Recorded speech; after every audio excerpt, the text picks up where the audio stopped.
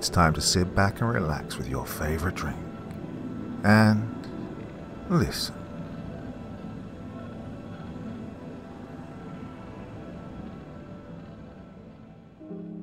Welcome, my dear friends, to Dr. Creepen's Valentine's Day Nightmare, featuring your good doctor and some of his friends from the narration community.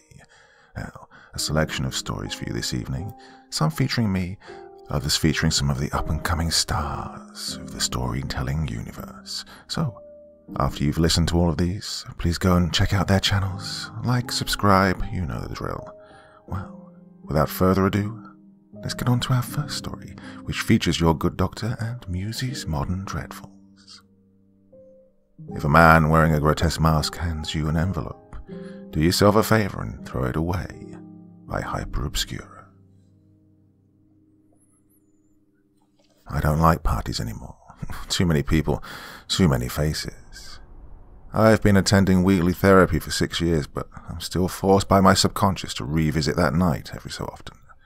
It just won't let me forget. The thing is, I'm not sure I want to forget.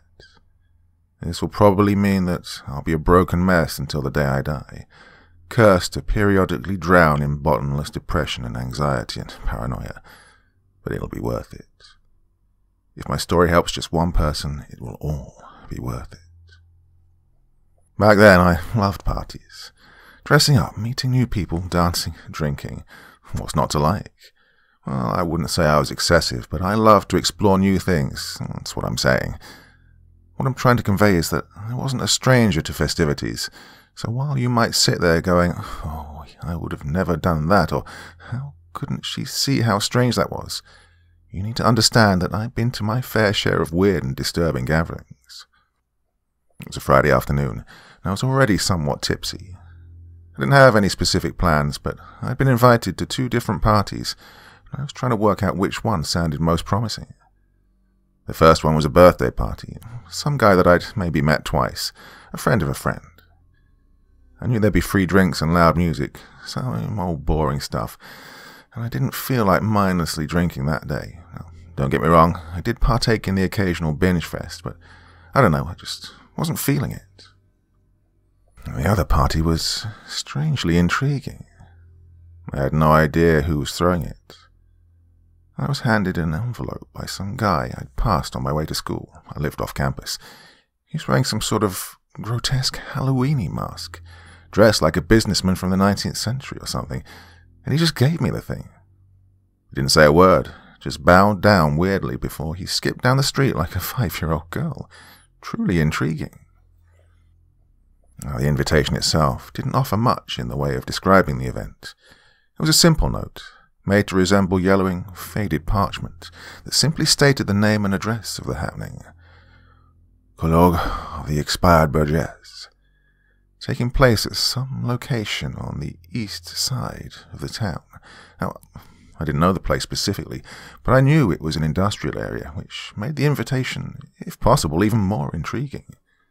Oh, I loved a secret gathering, like some real cloak and dagger type shit. Well, that was it. There wasn't any question about it.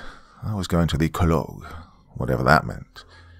The invitation didn't say anything about a dress code or when the party started, but I felt like wearing my red evening gown for some reason.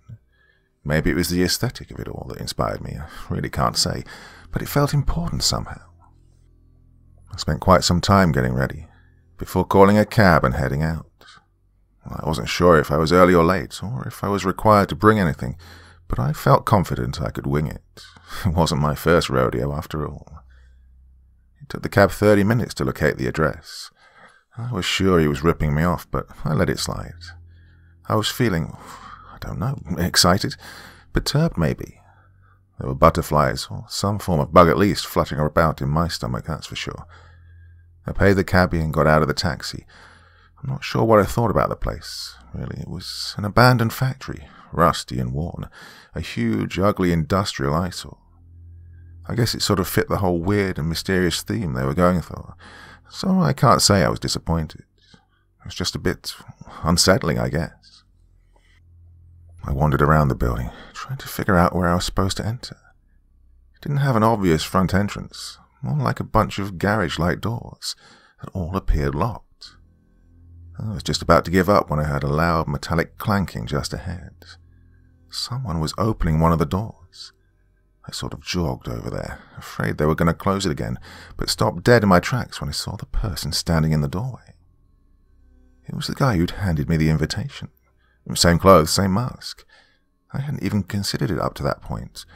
But what if this was all just some elaborate scheme to get me alone to... well, you know where I'm going with this.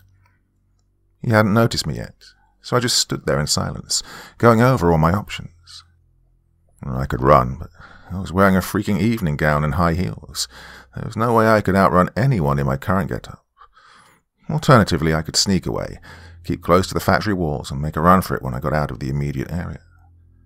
I started slowly moving towards the wall when more people started pouring out of the door, men and women, all wearing masks. I let out a sigh of relief and smiled. A masquerade ball. How interesting. I hadn't been to many of those. I felt safer knowing there were more people attending, so I quietly slipped out of the shadows and walked towards the door. The guy was still standing in the doorway. I guess he was some sort of bouncer or something, so I just showed him my invitation and headed inside. He didn't say a word, just bowed down weirdly. Now, like I mentioned, I've seen my fair share of weird gatherings, but nothing quite like this one. The vast factory floor had been painted black, with a red circle painted at what I guessed was the center. Candles were the only source of light that I could see, and there must have been thousands of them. A single table stood in the far end, overflowing with assorted beverages. All in all, it was quite Spartan, but in a good, extremely creepy way. I was impressed. I suppose it was around that time I started noticing the other guests. They were slowly gathering around me, tilting their heads sideways, like curious animals. And they were all wearing masks. The same mask. Well, not exactly. The same mask, but with different variations, I guess. Grotesque, horrible, twisted parodies of the human face. I took a step back, startled, my anxiety finally overshadowing the excitedness. After a moment or two, they started disbanding, each going their own way. I guess it was some sort of welcoming ritual or something. I quickly headed for the beverages. I was starting to lose my buzz, and everything felt so bizarre and otherworldly. I figured I would fare better with just a little bit of alcohol in my system. While I was sipping on some of the stronger stuff, I looked around the place. Where were the masks? Shouldn't I get a mask as well? Who was handing them out? I shrugged it off and just assumed I'd get one sooner or later. Maybe there'd be a ceremony for it or something. Fucking weird, isn't it? A female voice called from behind me. I spat out half a mouthful of brandy in surprise. She was young, around my age, blonde and dressed in a beautiful white and silver gown. I mean, where's our masks? Shouldn't we get masks? That's exactly what I was thinking, I said. I need a fucking mask. She laughed and poured me another drink. The other guests were sort of slowly skipping around aimlessly. I never once saw them stop. I mean, they weren't even drinking or talking or doing anything but weirdly hop across the floor. I'm Haley, by the way. She smiled. Jean. I shook her hand awkwardly. Hey, how did you find this place? She waved an envelope around playfully. It looked identical to mine. Some guy gave it to me. He was wearing one of those masks. Fucking weird, but strangely intriguing, you know?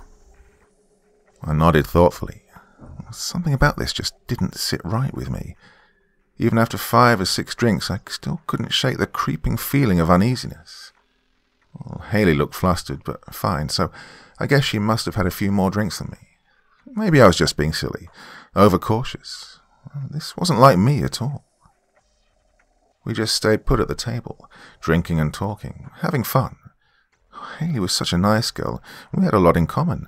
She was so easy to talk to. Never an awkward pause. I'm not sure how long it took. A few hours maybe. But at some point we realized we weren't at the table anymore. To this day, I'm still not sure how we got there. Well, I was drunk, sure, but I wasn't blackout drunk, you know. Maybe someone slipped something into my drink. I doubt it, though. I was super conscious about guarding my drinks. I learned my lesson the hard way. We were standing at the center of the red circle, back to back. The other guests were flocking around us at a steady pace, until they surrounded us completely. Grotesque masks everywhere, staring us up and down like puzzled children. I grabbed onto Haley's hand, squeezing it tightly, and she did the same to mine. The guests inched closer, stretching their necks towards us weirdly, like prodding vultures. And then it happened. The one single instance that still has me going to therapy. That is still stuck on replay in my mind. They spoke. It wasn't so much the discordant, hushed, gargling voices, though I guess that part was pretty traumatizing too. No, it was their mouths. At first I didn't catch it. I suppose I was too shocked, but it suddenly dawned on me. Those weren't masks. When they spoke, you could clearly see it. They weren't wearing any masks. That's how they always looked. Their true faces. Deformed, misshapen, utterly repugnant faces. I felt my stomach churning as the realization hit me, and for the first time that night, I truly feared for my life. I can't tell you what they were saying. I don't think the language exists. I've tried to write it down, write down all the sounds that I heard, but it's all nonsensical gibberish. I freaked out. I panicked. I completely lost it. I let go of Haley's hand and just ran screaming into the crowd. I don't know what I was expecting, but it certainly wasn't what happened. They let me pass. Not a single one tried to stop me as I made my way to the door. Not a single one pursued me, not even so much as a head turned as I got the hell out of there. All I heard was Haley's screams. Agonizing, tormented, horrible screams. I'll never forgive myself for that. For running, for leaving her behind. Never. I don't know where I ran, or for how long, but at some point I was able to flag down a police car. The officers thought I was hysterical at first, drugged, but somehow I convinced them to come with me, to help my friend, to save Haley. We parked in front of the factory 15 minutes later. It was dark and eerie, and it was dead silent. The officers left me in the car while they went inside to have a look around. I swear those 2 or 3 minutes felt like they were a lifetime. I was trembling, crying, breaking down. When they came back, they had this annoyed, slightly puzzled expression on their faces. "Miss," one of them said, "there's no one in there. You sure this is the right place?" I nodded furiously, tears still streaming down my face. "I don't know what to tell you, miss," he said. "You can see for yourself." I followed closely behind them. I could still picture those masks, faces, so vividly, and just the thought of them had me at the very edge of my sanity. We walked through the garage-like door, but suddenly I had to stop. I couldn't believe it. Nothing was the same. I wandered around, perplexed. The floor wasn't black anymore. There were no candles, no table, no guests, and no Haley. At that point I was ready to accept that I must have hallucinated the whole event, that maybe someone had slipped something in, mushrooms or acid, to me. But as I came closer to the center of the floor, I noticed it, and I fell to my knees crying. It wasn't a dream. It wasn't a horrible nightmare or some fucked-up hallucination. It was all real. At the exact center of the factory floor, right where Haley and I had stood back to back against those grotesque beings, it was laid out like some sort of messed-up shrine. A beautiful white and silver gown.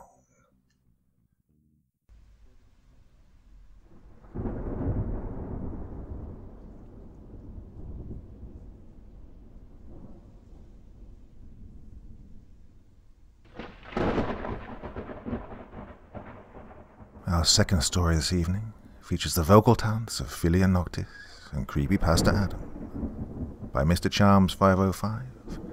There was more than koi in the dead man's pond.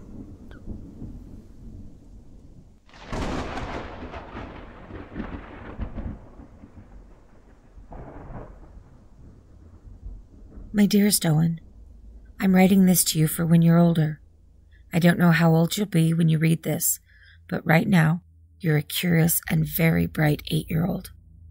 There are things about me, about how I think and view the world, that you may never understand. I'm not even sure I truly understand them myself, but I can't find the will to resist what my nature drives me to do. But you still suffer the consequences of those actions, and I can already sense the sadness and anger behind your eyes when you can't understand my behavior. I'm going to be honest with you, Owen. I never wanted to be a mother. I believed my love for the world and the people in it would be put in jeopardy by you. Multiple tarot and palm readings told me that it would be best to keep you and raise you, so I decided to keep you. Even without knowing who your father was, even having to restrict myself to the typical bullshit that society pushes on pregnant women. Even having to stop enjoying the very basic things like smoking dope and cigarettes and drinking to give you a fair shot at a healthy life, I decided to keep you. The 9 months you grew in my belly were some of the worst months of my life. I was strapped with a burden that I did not want, and while I did nothing that would bring you physical harm, I could not stop the resentment that seeped from my very soul every moment I was pregnant with you. I thought about giving you up for adoption, but my readings had told me that I should raise you myself. Even with the emotional and spiritual support from all my friends, I was preparing myself to be miserable for a long, long time. When you were born, my spirit was thrown into even more turmoil. Now, it was certain that my life had a ball and chain wrapped tightly around it. I had this tiny human under my care now. I had to not only take care of it, but to do my best to raise it and integrate it into the world. A world that was full of cruelty and malice and hate. I was going to be forced to shield not only myself, but now this tiny child, from the evils of man and all the sins that he produced as frequently as his own sweat. I had a responsibility that I didn't want. Yet you came into this world not crying, not a single tear fell from your eyes.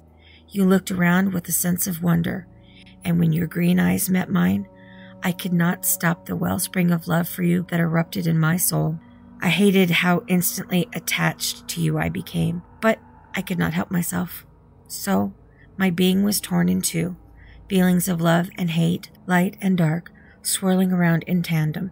I would grip my teeth in frustration every night your cries woke me up from my slumber, yet when you would smile up at me during the day, my heart would melt, and all negativity I carried in me would fly from my bosom like a blackbird. Then you would puke on me, and the blackbird would come home to roost. Every day, this cycle of emotions would play out over and over, and it was getting too much. Even if I loved you, I needed stability, and my thoughts of giving you up began to creep back into my mind. That was until the 27th of March, 1988. You were 5 months old then. Something happened that day that cemented in my very core my love for you. I wish something else could have been the spark for the flame that sprang up in my heart, as the memories of that day, that living nightmare, still haunt me to this very moment. But what's done is done, and it was a moment of fear, despair, and death that brought to light for me how much I truly care for you. You might know by now, but I don't like being tied down by anything or anyone. As such, it is hard for me to keep down a job and earn money. But I'm very good at finding niches that the average person doesn't think of, such as I can find opportunities to provide for you and me. A few days before the infamous date, we were living in southern Ohio. And when I say living, I mean living out of my 1964 Volkswagen microbus. I was doing some work as a waitress at a local diner to try and earn some hard-needed cash. I was getting agitated and ready to leave when I caught wind of a bit of interesting news. An eccentric millionaire recently had passed. His estate, about 50 miles upstate on the edge of Yellow Creek Forest, had been left abandoned. I used my natural charm to insert myself into the conversation, and I found out something very alluring to me in our current situation. I had no plans to break into his house and steal anything, but I found out that apparently the millionaire had a large pond in the back of his estate, and in that pond was some of the most beautiful and rare koi in America. Hearing that gave me a great idea. You see, I thought that if I went and grabbed those koi from the pond, I could sell them to an exotic pet seller for some decent money. That afternoon, I quit, grabbed my last paycheck, packed you up, and upstate we went. I remember that the drive was very pleasant. The sun was shining brilliantly, and the overall weather was quite warm for that time of year. I had the Beatles playing on my 8-track player, and you were babbling along happily in your car seat in the back. You used to love the Beatles when you were a baby, and I'd sing Octopus's Garden at night as your lullaby. But the energy of the whole situation was rapidly changing as I got close to the millionaire's abandoned estate. It didn't feel like an evil or negative aura surrounding us, but more of a primitive, primeval feeling. It felt more and more like you and I were leaving the territory of man and entering the kingdom of nature. Nothing was wrong with leaving the sphere of influence of man, but nature can be a dangerous place. But I was young and stupid then, and I welcomed the wilder feeling rather than being put off from it. The estate was seemingly in the middle of nowhere. A long, rusty cast-iron fence and gate was the only reason I knew that I'd reached the edge of the property. I have to admit that even my positive attitude waved at the spookiness of the situation. But the thought of making decent money for us pushed me forward. Though the gate was locked by a padlock and chain, I always kept a pair of bolt cutters in the microbus. The chain didn't last long against it. I drove the microbus carefully down the old driveway. I could tell nature had begun to reclaim the property long before the eccentric gentleman's death. The trees that lined both sides of the driveway were wild and overgrown, their roots digging under and tearing away the old cement. The grass was long and overgrown, and vines covered most of the things that they could grow upon. I shut off the 8-track player to see if I could hear the wildlife that would be living in this wonderland of nature. I heard no sounds at all, just the low hum of the engine and the crunch of tires on that worn cement driveway. After a few minutes of driving slowly, we finally reached the mansion. It truly was an enormous, wondrous example of architectural beauty. Large windows, some of them stained glass, littered the front of the building. A large marble fountain, chock full of carved mermaids, and a large bust of Neptune was set in front of the front doors. The front doors were works of art themselves, with silver and gold worked into intricate patterns. It truly looked like a place that someone with a lot of taste and money would live. But I had no interest in the building. I parked the microbus in front of the fountain and got out with a large plastic tub. The marble fountain was obviously not on, but there was still a decent amount of water in the large basin. I had a bucket also in the bus, and the plan was to catch 3 of the koi in the pond, bring them to the water-filled plastic tub, and then transport them to be sold. I filled the tub with water, gave you a kiss on the cheek, shut the doors of the microbus, and went out to the backyard with some bread, my bucket, and a pool skimmer. If you're wondering why I had a pool skimmer, well, honestly, I don't know why I had it as well. I can't remember when I acquired it. The pond was located in the humongous backyard, situated in the middle of where the back patio of the large house ended and the encroaching line of trees began. The grass was still dead, by the brown blades were overgrown and unkempt, and I wondered how long it had been since any care or grooming was bestowed to this wide patch of earth. The pond also reflected the level of neglect, and I began to fear that nothing was left alive in the water. But as I got closer, I could make out faint ripples on the surface. And since the surface was completely calm, I figured that they must be caused by things under the water, and my hope was restored. Reaching the edge of the pond, I scooped a large amount of the water into the bucket, causing a massive splash and a large ripple that went out to the center of the pond before dissipating. I then extended the pool skimmer to as long as it would reach, broke up some of the bread into bite-sized parts, and tossed them into the water and waited. As I stood there, expecting a bunch of koi to come rushing to the surface at any second, a nervous feeling suddenly washed over me. I spent around a minute wondering why I was feeling so on edge, and then it hit me. Here I was, on an abandoned estate, surrounded by nature, with not a human for a good 15 miles in any direction, and yet everything was quiet. No birds sang, not even crows. No squirrels or mice or anything stirred in the trees or tall grass. It was like the place was devoid of life. To top that off, there wasn't anything at all in the pond swimming over to the bread pieces to eat them. Usually there would be fish all over them in seconds, but the bread floated, as still as the muck-covered surface of the pond. Then I saw it. Large, bulging, fish-like eyes. They were poking out from the center of the pond, and they were staring right at me. They didn't look like the eyes of any animal I'd seen, but I could sense their intent on an instinctual level. They were the eyes of a predator, locked onto their prey. Fear began to swell inside of me, and I found myself dropping the pool skimmer and backing away slowly without even thinking about it.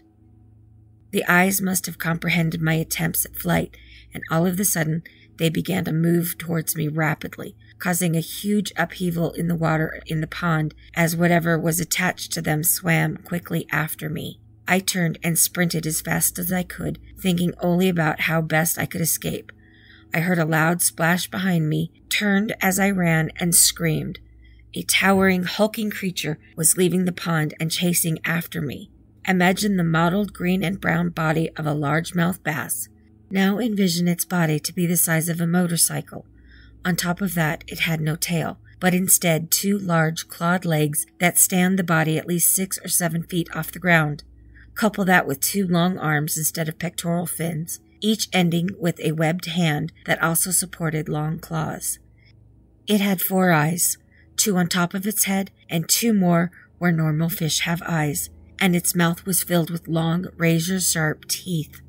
It wasn't particularly fast or graceful out of the water, but its long legs made huge strides with each step it took, and it was gaining on me very quickly. I was lucky I had started running when I did, or else I would have never made it to the back patio, and by extension, the back door, in time. I assumed the door was locked, but it had a waist-high window that I could easily fit through while still having the door remain locked. Without hesitation, I smashed the window, using all the force my adrenaline-fueled body could muster. With my elbow and in one fluid motion, flung myself through the now open window. Seconds later, laying on the shattered glass with blood gushing from my elbow, the creature crashed into the door. It was solid oak except for the broken window, and luckily withstood the beast's onslaught. I stared at the thing in horror for a few moments, finally coming to my senses and sliding back across what turned out to be the kitchen floor, seconds before the creature tried a different tactic and reached through the broken window with one of its arms, grasping for me desperately.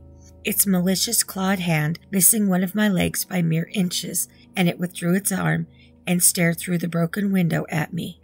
Though its eyes were like a fish's, I could sense intelligence behind them. Not only intelligence, but emotion as well.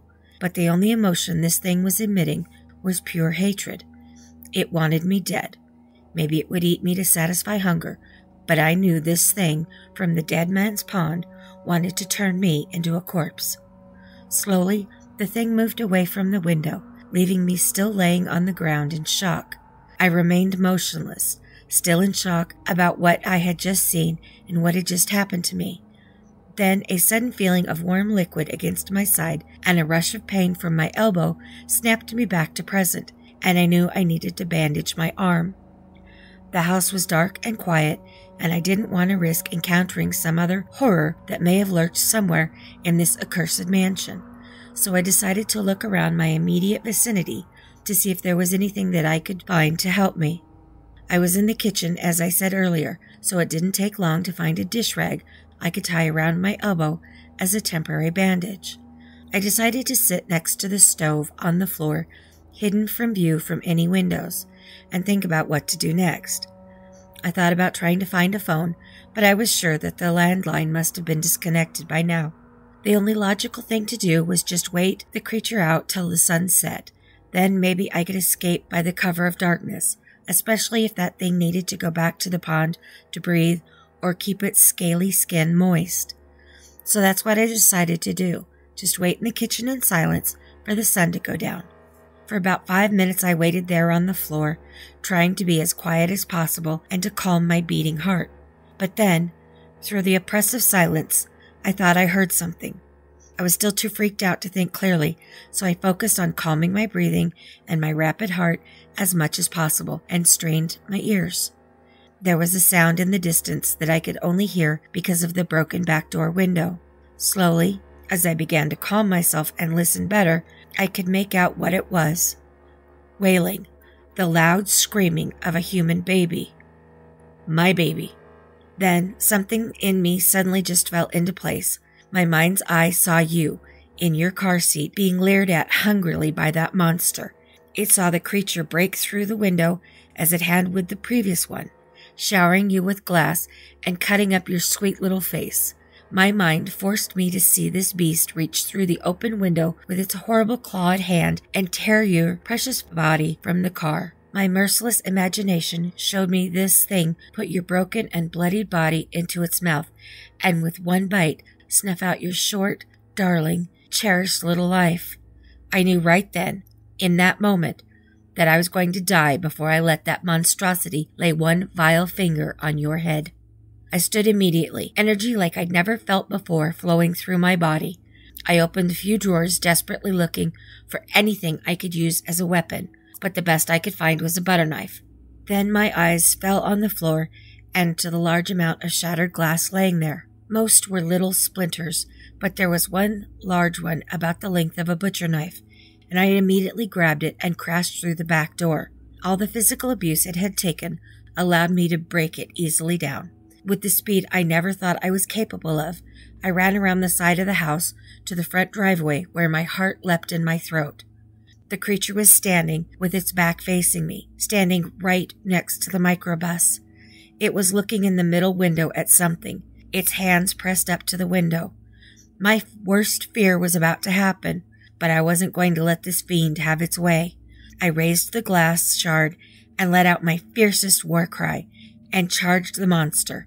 I didn't have any specific plan. I just knew I was going to stab it with my makeshift weapon until either it was dead or it killed me first. Luck was on my side, and the creature seemed to have had a hard time turning on its legs, for it only managed to turn about 90 degrees, so that its side was facing me and not its claws or teeth before I reached it. With another scream of defiance, fear, and rage, I jumped at the thing's head, swinging the glass shard down onto it with all of my might. I hadn't even considered that the creature's scales would be too strong for the glass to pierce. But I ended up not having to worry about that at all, for the stars aligned just right, and my glass shard went deep into one of the creature's two lower eyes. Disgusting black blood gushed onto my hand and arm, and the monster roared with pain, bringing its hands up to its wounded eye in agony. I dropped down next to it, waiting its counterattack, but that never came. Instead, it started screaming in absolute anguish with a voice that sounded disturbingly close to human. Still wailing, it lumbered as fast as it could away from me and you, back towards the pond that spawned it. I wasted no time and unlocked the front door of the van. I couldn't get the keys in fast enough, and over your screams of terror, I started it up and drove it out of that accursed place like a bat out of hell.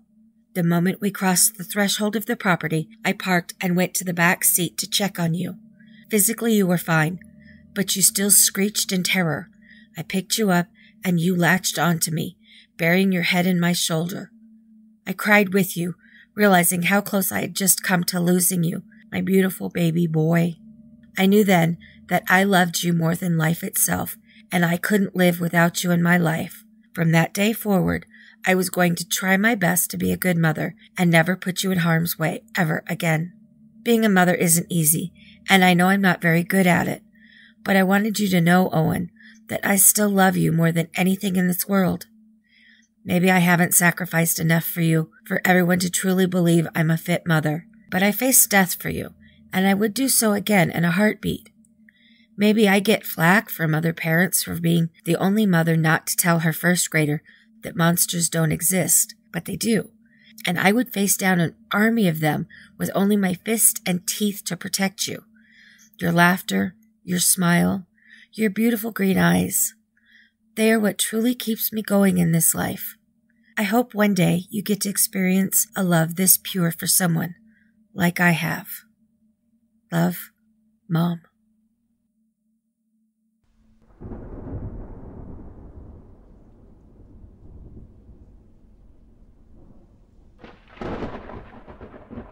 Our collaborative evening of fun continues with our third story, The Creeping Rainbow by Rose Black, as narrated by Papa Scare and Marie Lives the Horror.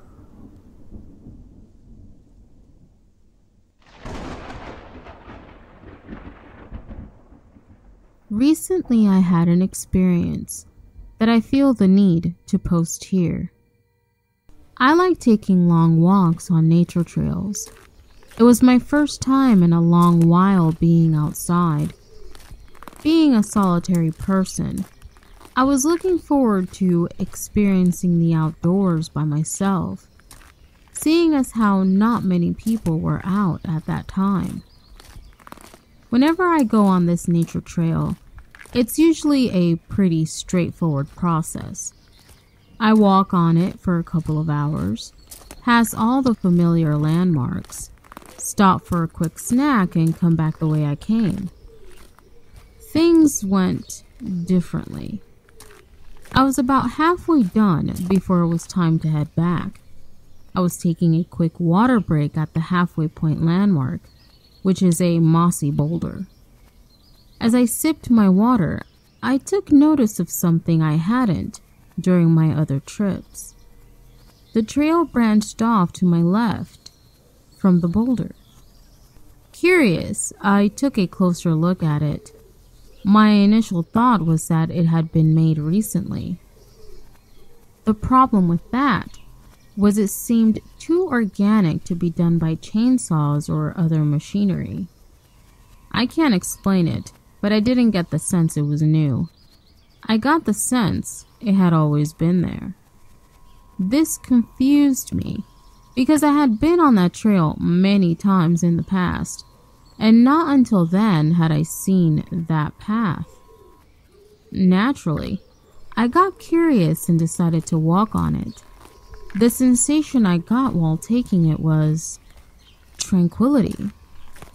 It didn't look different from the other parts of the forest, except the leaves on its trees were a little greener. The path eventually led me to a small pond. Although it was pretty, I had been expecting a bit more from the path. Still, my water bottle was empty and the water seemed pretty clear, so I proceeded to gather it. When I submerged my water bottle inside the pond, it began foaming.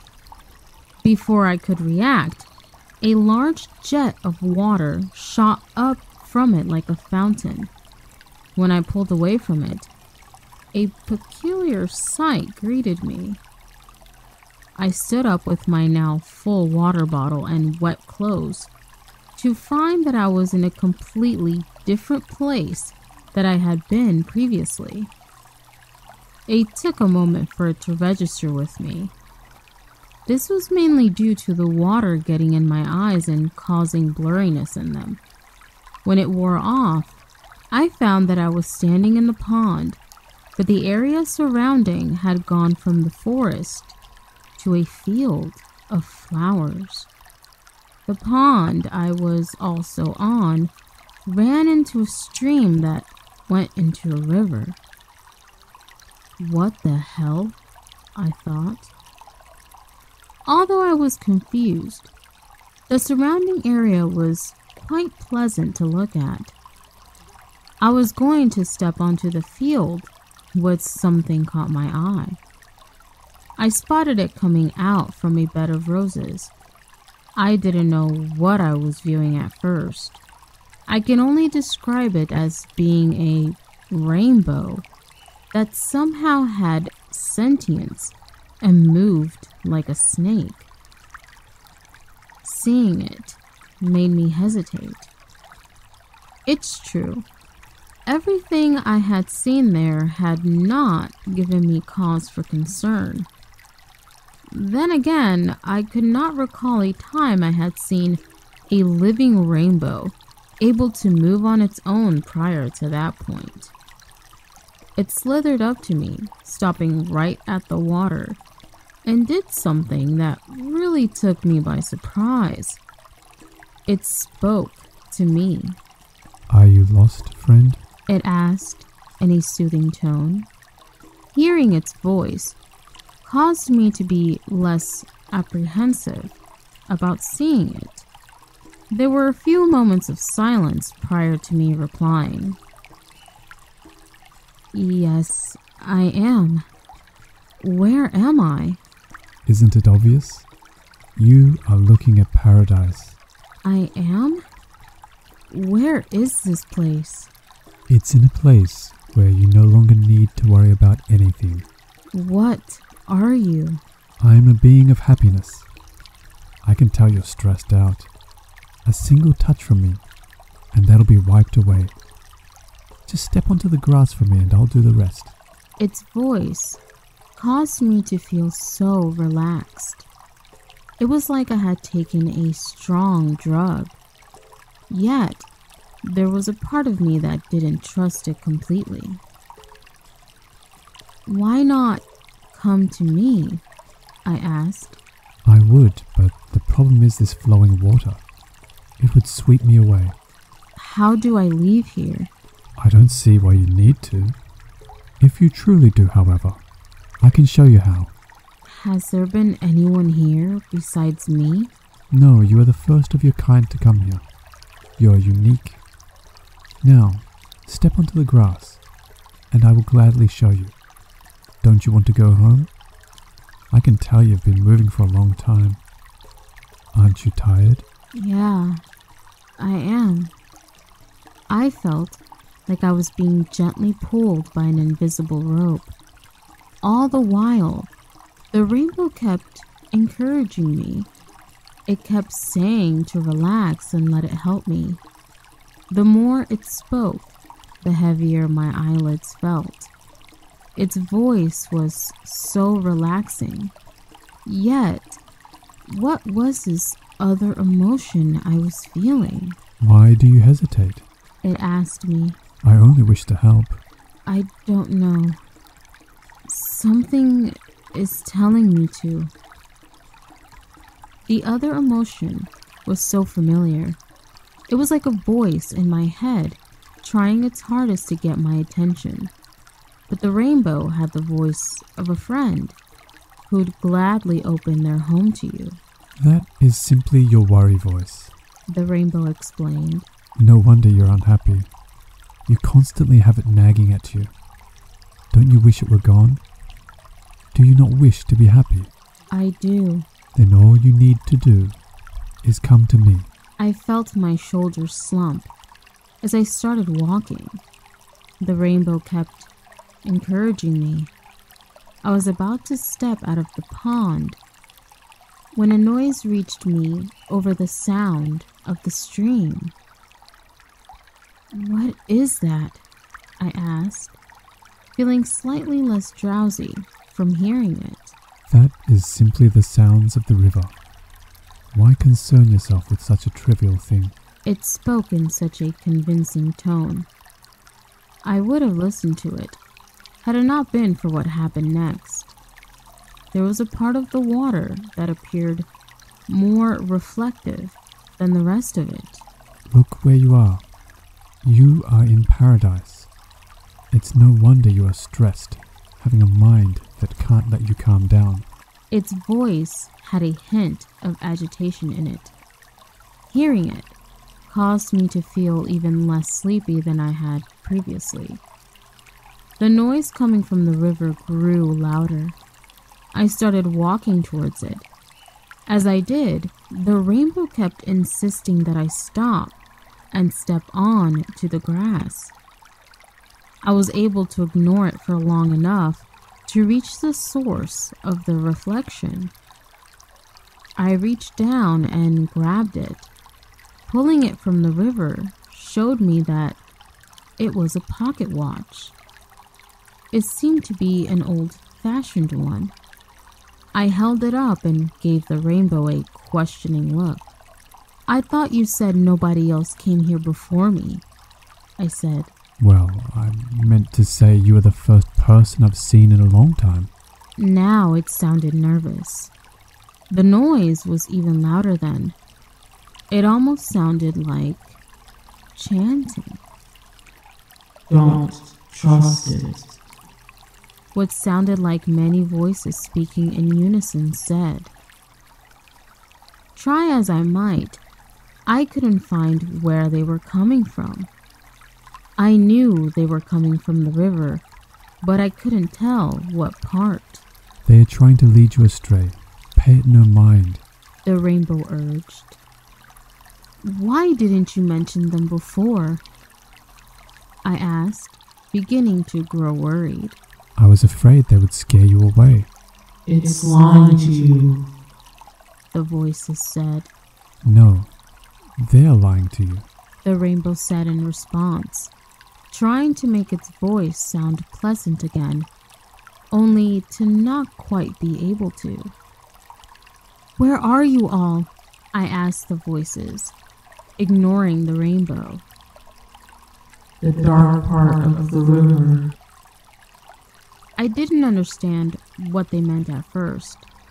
Then I noticed a shadow that was being cast by a large tree. I went over to it and looked down. There I saw the owners of the voices.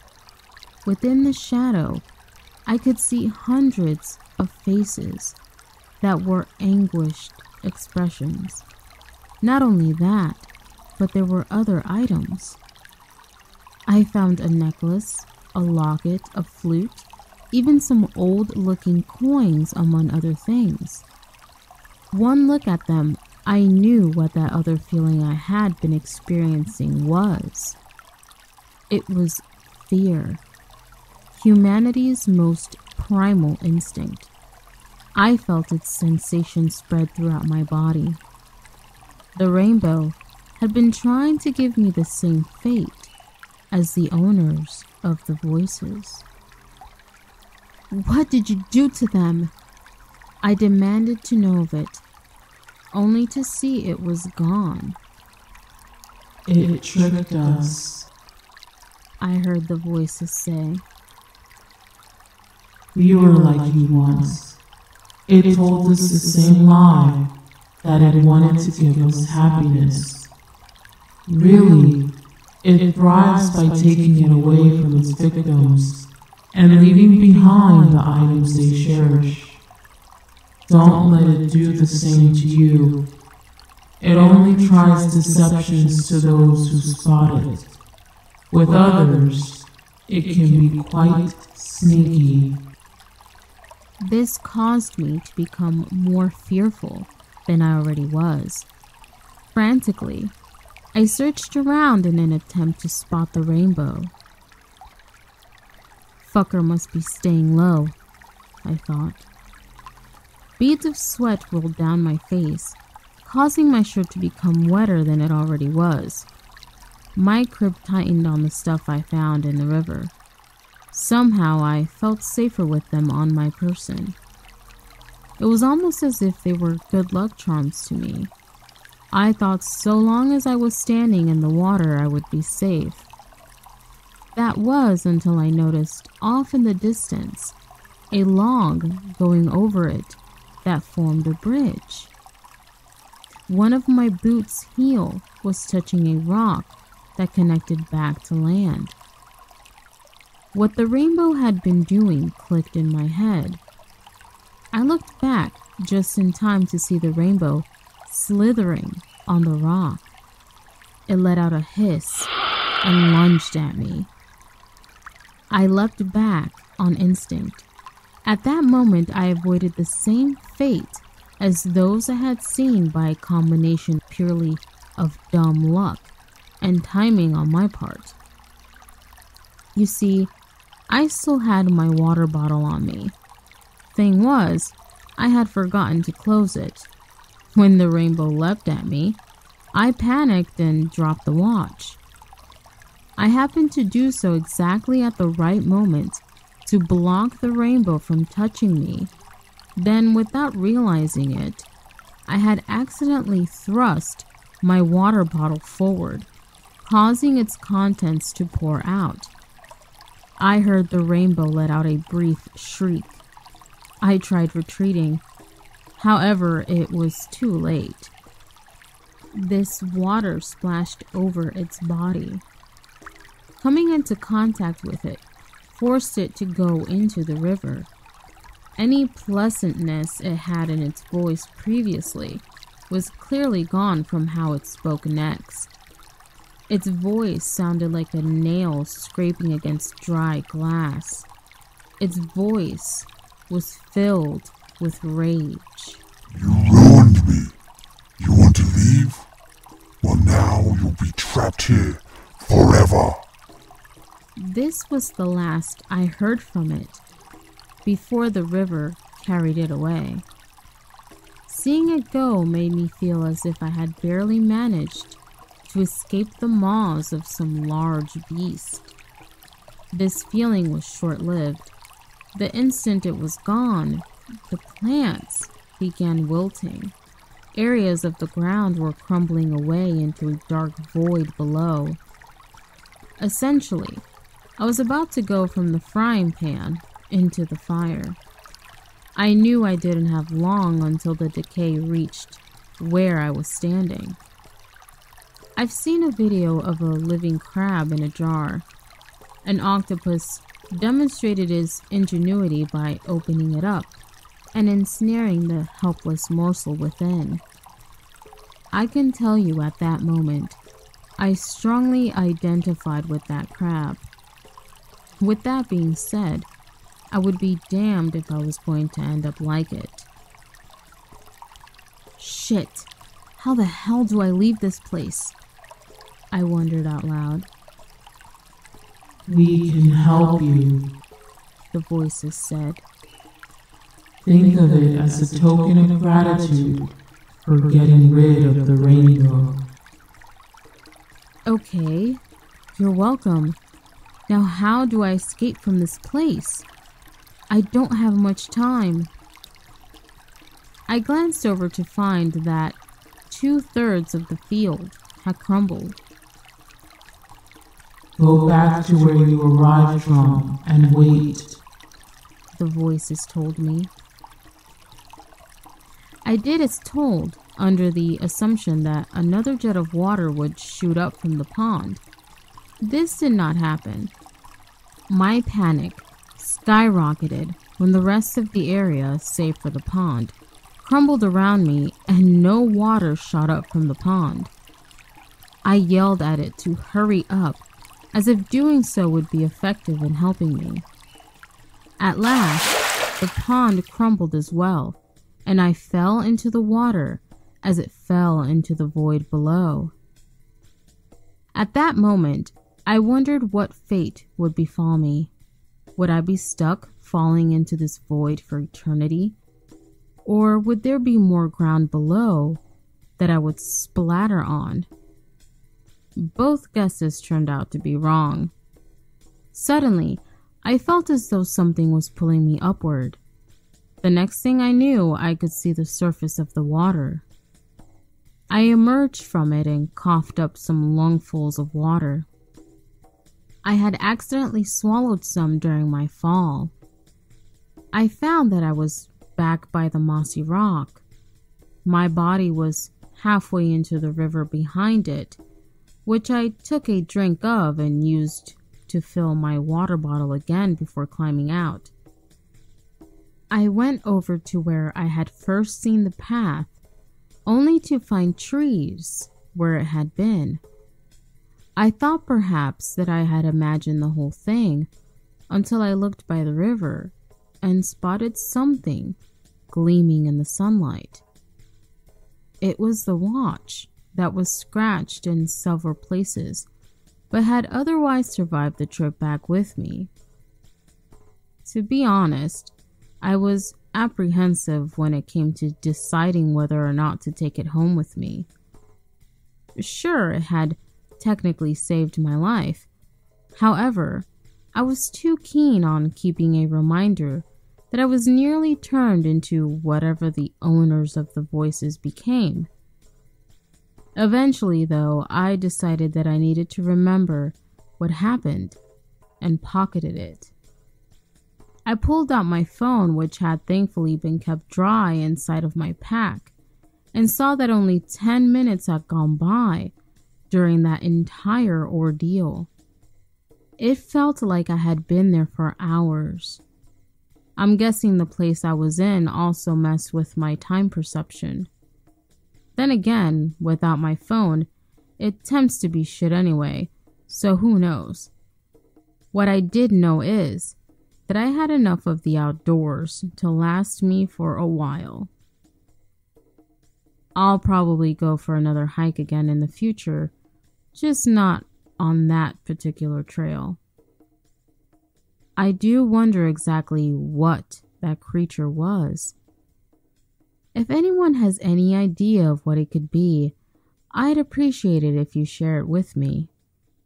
Hopefully, that rainbow is the only one of its kind.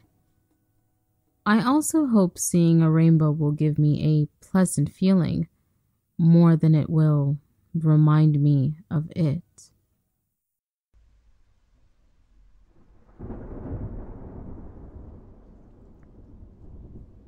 The nightmares continue apace in our fourth story this evening. So yeah, I don't do drugs anymore, by the Jesse Clark, as read by your good doctor.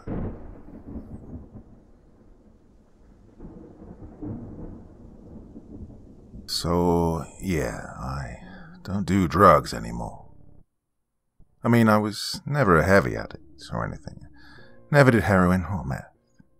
Tried crack cocaine once. That was, yeah, but I was only sober for 8 months between that and when Eddie, an old buddy of mine, introduced me to something called K3. Against my better judgment, I took him up on the offer. "You heard of K2, bro," he said. He was already high. "Spice. Yeah. Synthetic weed. Well, listen, man." I blinked. I looked at our mutual friend, Todd, then back at Ed. "Listen, what?" "What?"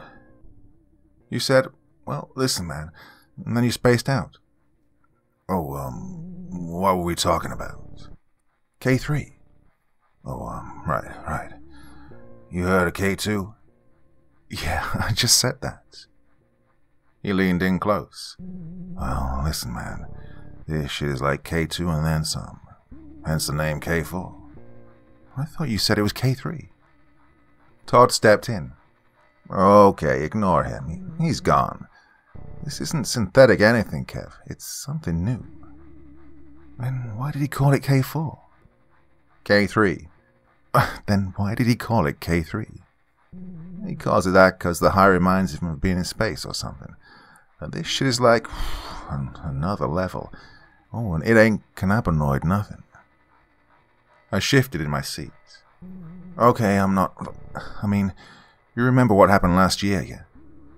Yeah. No, I got you. Listen, though. I've done this shit 4 times already. Haven't had one bad trip yet.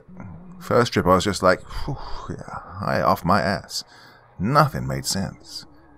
Second trip I was like an astronaut, bro. I think I saw what exists outside the universe. Okay, what exists outside the universe? I said I saw it, not that I remember it, but it was wild. I was warming up to the idea. How long does the high last? Depends on the hit, and the quality. He held up a small bag of pills. And you know me, man. I only get the best. Muffin, his dog, growled from the other side of the room. "Muffin, hey, down, girl. Is she okay?" "She's fine, dude," he said. "She's fine, dude," echoed Eddie. Then he started laughing. "Is he on the stuff right now?" "I took it right before you got here. I wanted someone to be sober enough to explain it to you." "Thanks." "Thank yourself, person, you blithering snarch," Eddie said. Then he resumed laughing. Thanks, Ed. Todd popped his pill in his mouth. I did the same. After a moment he said, "How are you feeling?" "Me? Fine. How long does it take to kick in?" He smiled. "I should be feeling it momentarily, my dude." Muffin started growling again. Todd clapped once. "Muffin, shush girl, come on." I looked at her. She was standing in her crate, baring teeth. The hair on her back stood on end. "I don't think she's okay, man." "She's fine. Hey, Ed, you good?" I looked. Eddie was face down in the cushions of the couch. He wasn't laughing anymore. He was shivering. I said, "Are we going to get cold or something?" "Well, I usually don't," Todd said. "Every hit's different, and every person's different. All I know is it's fucking fun." "Okay." Well, Ed didn't look like he was having much fun. "He doesn't look like he's having much fun," I said. "Yeah, well, you know how your friends can be, sweetie," said my mom. "Yeah, I know, Mom." "What?" I said, "I know, Mom." "I'm not your mother," said Pastor Lewis. "Oh," I said. "Sorry." He leaned in from where Todd had been. He looked concerned, disappointed. Had his elbows on his knees, his hands clasped between them. "Kip, you really shouldn't be doing this." "I know. Especially after what happened last year. What were you thinking?" "Well, I thought I could handle it, I guess." I stared at the floor. The way the colors on the carpet swirled in and out was always so mesmerizing. "It's going to be a bad trip, you know." I looked up. Pastor Lewis had on that old evil smile he always had. Or did he? I furrowed my brow. "What?" "It's going to be a bad trip," he said again in a deeper voice. Todd said all the trips he'd had were fun. That doesn't mean it's impossible to have a bad one. "Oh, Pastor Lewis doesn't sound like that." "Man, who the fuck is Pastor Lewis?" said Pastor Lewis in Todd's voice. I blinked. Todd was sitting there, looking at me like I'd lost my mind. I cleared my throat, but couldn't feel it. "Oh, my old pastor from back in the day," I said. Muffin barked from her kennel. It was a deafening, alien-sounding bark. Gravelly, dark. I looked over at her. She looked at me. She barked again, but this time didn't open her snout to do so. "Whoa," I said. "What?" said Todd. He was crawling on the ceiling, looking down at me in a way that should have broken his neck. "Oh, cool how your dog can bark without moving her mouth. Can you sit down? You're weirding me out." "Yeah, sorry," Pastor Lewis said, before coming down and becoming Todd. And then Todd said, laughing hysterically, "I am sitting, man." He was indeed sitting. I looked up. Nobody on the ceiling and no indication that anyone had been there. He was doubled over with laughter, howling, aching laughs. He held his stomach. "Is it that funny?" "It ain't that," Todd said. "The spiders in your ears are singing." I smiled. "Oh yeah? What are they singing?" Todd couldn't stop laughing enough to respond, but he didn't need to. I could hear it too. "Dude," I said, "it's a song from Snow White and the Seven Dwarfs." Todd laughed even harder. "Man, what? You spelled it wrong, my dude." "What?" "Go back. You spelled dwarfs wrong. It should be dwarves, not dwarves. What the fuck is a dwarf?" I scrolled up. There it was. Dwarves. That's weird. "That's weird," I said. Todd was still laughing, far harder and longer than the situation warranted. "How am I seeing words I spoke?" I asked. I grabbed the R in the dwarves so I could rearrange the word, but the R slapped me just as Muffin barked again. Bark smack. Just like that. A single bark. Sounded like Satan. I sat back down. "Easy there, dwarves," I said. "I'll spell it right next time, damn." "Make sure you do," said Muffin. One by one, the letters comprising the word dwarves headed out the kitchen window. "Dude," I said. "Todd, the letters are escaping. Stop the letters! Stop the letters!" "I can't hear you, bro," said Todd in Pastor Lewis's voice, or Pastor Lewis in Todd's voice. Who were they again? Fuck, whoever it was said, "Come downstairs." "I am downstairs," I said, before stubbing my toe on his bedroom dresser. I took a step back. I was in his bedroom upstairs. The place was a wreck. Wait, how did I... "Come downstairs," said Muffin demonically. I couldn't see her, but somehow I just knew she was standing at the bottom of the stairs, on two legs, with her head upside down. You know when you just know a dog would look like that. Yeah, it was one of those times. "That's okay," I said. "I like it up here." He pulled one of his dresser drawers out, dumped out all his underwear and condoms, and put it on my head for protection. "No way you're getting me now, you bitch." I sat down on his bed, but his bed was on the other end of the room. "Oh," I said, sitting on his floor. "It hurt my ass." "Go downstairs," said Muffin from so close behind me she must have been inside my head. "Get out of my head," I said. "The power of the dresser drawer compels you." He was crawling on the ceiling, looking down at me in a way that should have broken his neck. "Hey!" He was crawling on the ceiling, looking down at me in a way that should have broken his neck. "Stop it!" He was crawling on the ceiling, looking down at me in a way that should have broken his neck. "Stop repeating that sentence." "What sentence?" said Todd. He was in his room, at least I think he was. "I don't know, man." I blinked again. He wasn't there. I could hear him laughing downstairs hysterically. "Holy shit," I could hear myself say. I sounded distant, underwater. I'm not in control right now. I started crawling towards the hallway, and he was crawling on the ceiling, looking down at me in a way that should have broken his... I shoved the sentence aside. The letters crashed into the wall and melted. I kept crawling, but now my hands were getting stuck in the quicksand. "Shit," I said. "Here we go." I made it to the door, but the dresser drawer in my head was too wide. I turned it the other way, the only possible solution to that problem, and went for the stairs. Downstairs, Eddie, up and about yet again, was approaching Muffin's kennel, bent over, walking unnaturally, wide-eyed, mouth open, out of his mind. Muffin was howling and barking hysterically, but also silently. "That's weird," I said.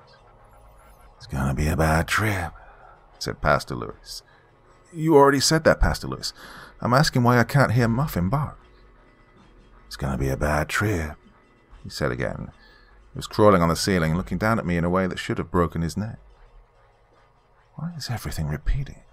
I asked aloud. He was crawling on the ceiling, looking down at me in a way that should have broken his neck. "Why is everything repeating?" I asked aloud. "Don't drink water. Water, bro, said Todd. He handed me, and I tried to drink it upside down. The water spilled into the swirling vortex that was his floor. "Oh man," I said. "I lost the water." "Where did you have it last, sweetie?" said Mom. I looked at the empty glass. "I can't remember. Hey, Roy Rogers, what did I do with my water, man? Did I eat it?" Roy Rogers didn't respond. He was too busy floating on an upside-down chair that was attached to the ceiling. "Snarch," said his chair. Roy Rogers, who was also my Uncle Mo, tipped his hat. "Oh, let me know if you find it," I said. "I could have sworn I had it." Bark, bark, bark, bark, bark, bark, bark. "Oh, it's gonna be a bad trip, you know." Why am I just hearing Muffin barking? That was like an hour ago. I looked over. Eddie had picked up a kennel, with her still inside, and was holding it above his head. She was consumed in absolute and utter panic, and he was trying to eat the entire crate. He unhinged his jaw to fit it inside, revealing exactly 14,543 razor-sharp teeth the size of railroad spikes. Bark, bark, bark, bark, bark, bark, bark. "Ed, Stop, I heard myself say. I said. I squeezed my eyes shut and shook my head. Ed, stop, I heard myself say. Why? His face was static, like when you turn your TV to a channel you don't own. Ed, put her down, and get that static off your face. He was crawling on the ceiling, looking down at me in a way that should have broken his neck. What? Eddie said. He dropped the kennel. Muffin yelped. I don't know, man, I said. Your face is all staticky, like when you turn your TV to a channel you don't own. My face is static, Eddie said through the static. He started clawing at it. And who's clawing on the ceiling, looking down at you in a way that should have broken his neck? That seemed out of place. I heard the words but didn't see them coming from Eddie's mouth. In fact, Eddie wasn't even standing there anymore. He was in the kitchen getting a knife. Shit. It's gonna be a bad trip, you know. Shut up, Pastor Lewis. I know that now. Eddie started swiping the knife in front of his face. Get off me, Static, he said. Get off me, Static. I put the knife down. Ed, stand up. Wait, no. I stood up. Eddie knifed, putting the said down. Oh, damn it. I stood up. Ed, put the knife down. There we go. It's gonna be a bad trip, you know. I turned around. Pastor Lewis was at the top of the stairs, but it wasn't Pastor Lewis. It was a perfectly black figure. Pastor Lewis, black's slimming on you. Come upstairs, said the figure. It didn't sound like Pastor Lewis anymore, but it did sound like static, almost as if the static had formed itself into words. I can't. I have to save my friend from the static knife. Come upstairs, said the figure. Come upstairs, come upstairs, come upstairs, come upstairs, come upstairs, come upstairs, stairs, ceilings. He was crawling on the ceiling, looking down at me in a way that should have broken his neck. Neck, knock. Bark. Get off me, static. Who the fuck is Pastor Lewis? He was crawling on the ceiling, looking down at me in a way that should have broken his neck. Come upstairs, dwarves. Sweetie, it's gonna be a bad trip, you know. No. I was falling, I realized. Falling. And it was hot. Wherever this endless tunnel was, it was hot and dark. Well, that's a bad combination, usually, isn't it? I haven't been in many dark and hot places, but having experienced it, I can say I'd much rather be in bright, cool places. Help me, I said. I felt asphalt. Help me, I'm falling. Now I saw lights coming on from the side of the pit. Come upstairs, said a single voice from behind me that was also Todd, Pastor Lewis, Eddie, and my mother at once. This is a bad trip, Kevin, the voice continued. It's real and you know that. What you thought was real was the trip. Time, space, those are the illusions. This is what exists behind the veil. This is the nothingness that exists outside the universe. This is the nothingness that awaits you at the end. No! Falling. Getting him to his feet. Come upstairs and get that thing off his head. Come upstairs. Join the static. Static. Bark. Are you okay? I blinked. Hey, kid, said the officer. You okay? I looked around. I was lying in the street. Concerned neighbors. Police cars everywhere. Most were in front of Eddie's house. Muffin whimpered in the crate next to me. What happened? Well, you're out here screaming, I'm falling. No. With a dog kennel, a dresser drawer on your head, and no shoes. I was hoping you'd tell me. I think I was saving Muffin, I said. Who's Muffin? The dog? Yeah. Saving her from what? My friend was going to kill her, I think. Then he tried to cut his face off because it was all static. Holy shit. My now sober brain processed unsober words. Holy shit, that stuff was insane. Yeah, I'd say that's a fair assessment, dumbass. You're lucky you didn't jump off the roof. Can you stand? The officer helped me to my feet. I stumbled towards his car. "Wait," I said. "What happened to, Todd, Eddie? Are they okay?" He looked at me. "No, kid, they're not okay. This is why you don't fuck with this stuff. Now we have to clean up what's left. Sit there." He went off to talk to the other officers and the paramedics. Shit. Paramedics? 2 gurneys? An ambulance? I came to a full 36 hours later in my own bed. As I later found out, Eddie did succeed in getting the static off of his face, along with the rest of his face. And the last I heard of Todd, he was in a straitjacket. Muffin was given to the shelter, and then to another family. So there's some good news, at least. As for myself, I was told the effects might never wear off. I didn't believe them at first. I mean, who would? And how do you even process that kind of news? Fuck, I don't know. All I know is that the black figure is still standing at the end of my hallway, asking me to join it. I can still hear static.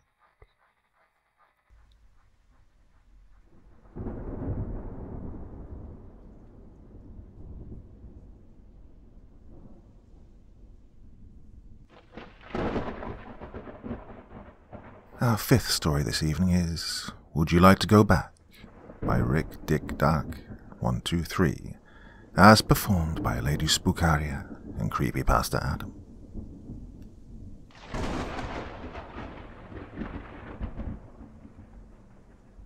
It all ended so quickly. I got up, I prepared breakfast for my kids, I kissed my wife goodbye, and got ready to go to work. It was an ordinary day like any other, without any special hitches or happenings. I would go to the office, finish work at 5 p.m., and go back home to my loving family. But it was never meant to be, because before I even realized what was going on, a truck ran a red light and T-boned my car. I didn't make it. There was no light at the end of the tunnel, no voices calling to me, and no floating above my own body realizing I was dead. I was instead enveloped by an inexplicable darkness and nothingness. It only lasted for a brief moment though, because in the next moment, when I opened my eyes again, I was in a brightly lit room. It took my eyes a moment to adjust, and upon doing so, I realized I was in a room which resembled that of a hospital. A woman in a white shirt stood in front of me, and at first I thought she was a doctor, but upon closer inspection, I realized it was a sort of working uniform, similar to what masseuses wear. The name tag she wore said Valtech Industries, and under that was the name Amanda. I realized that she had a peculiar-looking green glowing dot on her wrist. "Sir, can you hear me?" I heard her call out to me, as if through a tunnel. "What?" I started, but felt an overwhelming sickness take over me. I turned to the side and vomited in something that looked like a trash bag. It was placed next to me so conveniently that it made me think they assumed I would get sick upon waking up. "It's okay. This is normal. Get it all out," Amanda said, holding me by my shoulder. I emptied the remainder of my bowel contents and coughed a few times, before saying with a raspy voice, "Where am I?" Amanda helped me get back in the laying position and said, "You're experiencing short-term memory loss. This is normal. You've been in the simulation for a long time." "Simulation?" I asked groggily, my senses starting to come back to me. "You've been asleep this entire time, sir," she said. "For the past 5 years, the life you experienced has been in the simulation of Valtech Industries." "Wait, what?" I asked, my mind hazy. I tried remembering what just happened. I was at home, I said goodbye to my family, and I was on my way to work, and then a truck hit me. "It may take you a few minutes to regain your memory," Amanda said. "but let me briefly give you the overview. You purchased the Valtech Platinum plan, which allows you to stay in the simulation indefinitely. Save for the pauses in between when your life in the simulation ends and the mandatory breaks. You chose the parameters of the life you want to experience in the sim, and we put you inside." It all started to get back to me slowly. I still didn't remember my old life. but I remembered vaguely beginning the simulation years ago. But was it only 5 years? Or did I restart the simulation multiple times but didn't remember? I remembered getting attached to the machine, but anything beyond that was a blur. Amanda continued. Since you have the Platinum Plan, you can opt to restart the simulation under the parameters of your own choosing, or you can end it and go back to your real life. Keep in mind that while choosing to go back to your real life only freezes your Platinum membership, spots for the Platinum virtual reality are scarce right now, so you may be put on a waiting list until there is an availability. I remembered paying a ton of money for the simulation. It cost me an arm and a leg for that Platinum membership, which is essentially a lifetime plan for the simulation. Amanda smiled and said, You should go stretch your legs a little. You haven't been active in 5 years, and even though we kept your muscles from atrophying with our technology, staying in the simulation longer than 6 years without any movement is not recommended. I gave a confused nod and allowed her to help me up. At first my legs were wobbly, but pretty soon I was able to move in a stable manner without any help. I approached the door. It slid open and revealed a long, pristine corridor in front of me. I spent 5 minutes to go to the bathroom and drink some water, admiring the technology around me which I had completely forgotten about. In the simulation, there were no intelligent robots performing duties like cleaning the building, attending to new guests, etc. Each of the robots looked convincingly human and even behaved so, with the only thing giving them away being the same kind of green dot on their wrist as Amanda. I got some water from the water tank and sipped as I stared out the window. The entire city's view was in front of me. Tall skyscrapers rose to insurmountable heights and automated cars roamed the streets. But they were not quite what I expected. The buildings looked dilapidated and old, while the streets below were littered with a plethora of garbage. I saw homeless people begging on the streets, and military armed with heavy guns patrolling and chasing those beggars away. And then I started to remember the fragments of the old world I used to live in. I had almost forgotten completely about the ravaging of the world. Global warming, exhaustion of the natural reserves, extinction of animals and insects, which caused a chain reaction. Soon, the food supplies, oil, and other important resources got low and the people started to panic. There were widespread protests all over the world. They couldn't do much, however. Privacy is pretty much non-existent with all the microchips we have installed in our heads, and the facial recognition cameras mounted on the streets. Not to mention the social points, which was a means of mass control. You obey the government without questions, you get social points. You turn in your family members if you suspect they are a criminal. You get a lot of social points. But if you do something bad, your privileges are taken away. You can't get a good job or college degree, you can't leave the country, and you're closely monitored by the loyalty observations units until you either do something wrong or are deemed loyal enough to go back to a normal life. So with all that, the government had no problem quelling the protests and intimidating the rest of us into submission. The building I was in was one grand illusion, which masked the harsh reality of the outside dystopian world. I contemplated my old life, and my memories started flooding back, overwhelming me with bad emotions. I remembered my old family. I used to have a wife and 2 children. But when my wife complained about the government to the wrong person, who she thought was a friend, she was arrested, and our children were taken away by the Child Protection Services. I never saw them again. My children are probably right now being brainwashed by the program to be obedient and give up their lives for their country, and I didn't even know if my wife was still alive. I'm almost certain that when she was sent to a labor camp, she didn't survive. No one survives it. After they were taken away, I grew more desperate and started drinking, until I learned about Veltec Industries. With the company, I could have my old life back. But was it really worth it? To live in a world which wasn't real, while my body rotted away in a machine, just to have the illusion of happiness? The view outside my window was my answer. I staggered back to the simulation room, where Amanda greeted me with a friendly smile. She asked me, So, have you made your decision, sir? I nodded. Take me back, I said.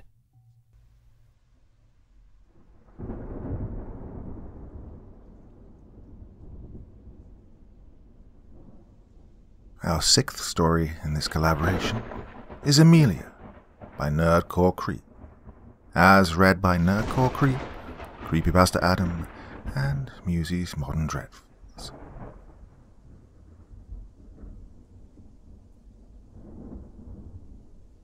Linda and Marcus watch their beautiful daughter Emilia as she gently brushes the hair of her favorite doll, Jane. As they hold each other's hands, they smile at the sight of such innocence, of such happiness. The two young parents would do anything to protect their little girl, even if it meant giving up their lives for her.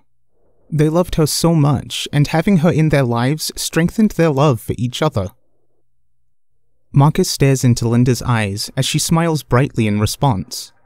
They kiss, feeling each other's warm embrace. For 10 seconds, they remind each other of the passion they have felt for the last 10 years, a passion that has burned strong that entire time. For 10 seconds, they take their eyes off of their beloved Emilia.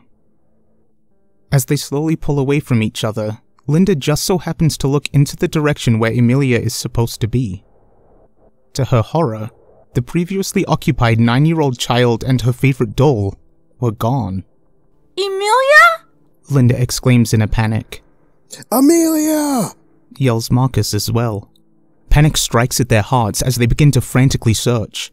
Soon, the decision to live a quiet, isolated life in the middle of the woods, away from the dangerous and unpredictable happenings of the nearby town, no longer seemed like a wise decision. It was unlike the young couple to take their eyes off of their child while outside the safety of their log-built house, even just for 10 seconds. 10 seconds, which seemed so minuscule at the time, proved to be just long enough for their worst fears to become reality. 10 seconds became 10 minutes of searching, which became 10 days, and eventually 10 months. 10 months passed until Emilia's 10th birthday, and for 10 months, the couple that had once felt nothing but love and happiness were now reduced to empty shells of their former selves. In 10 months, no trace of Emilia was ever found. Nothing except for one thing, that is. During the initial search by the panicked couple, Marcus stumbled upon Jane, their now lost daughter's most cherished possession. Beyond the lone doll, however, it was as though the poor child simply vanished into thin air.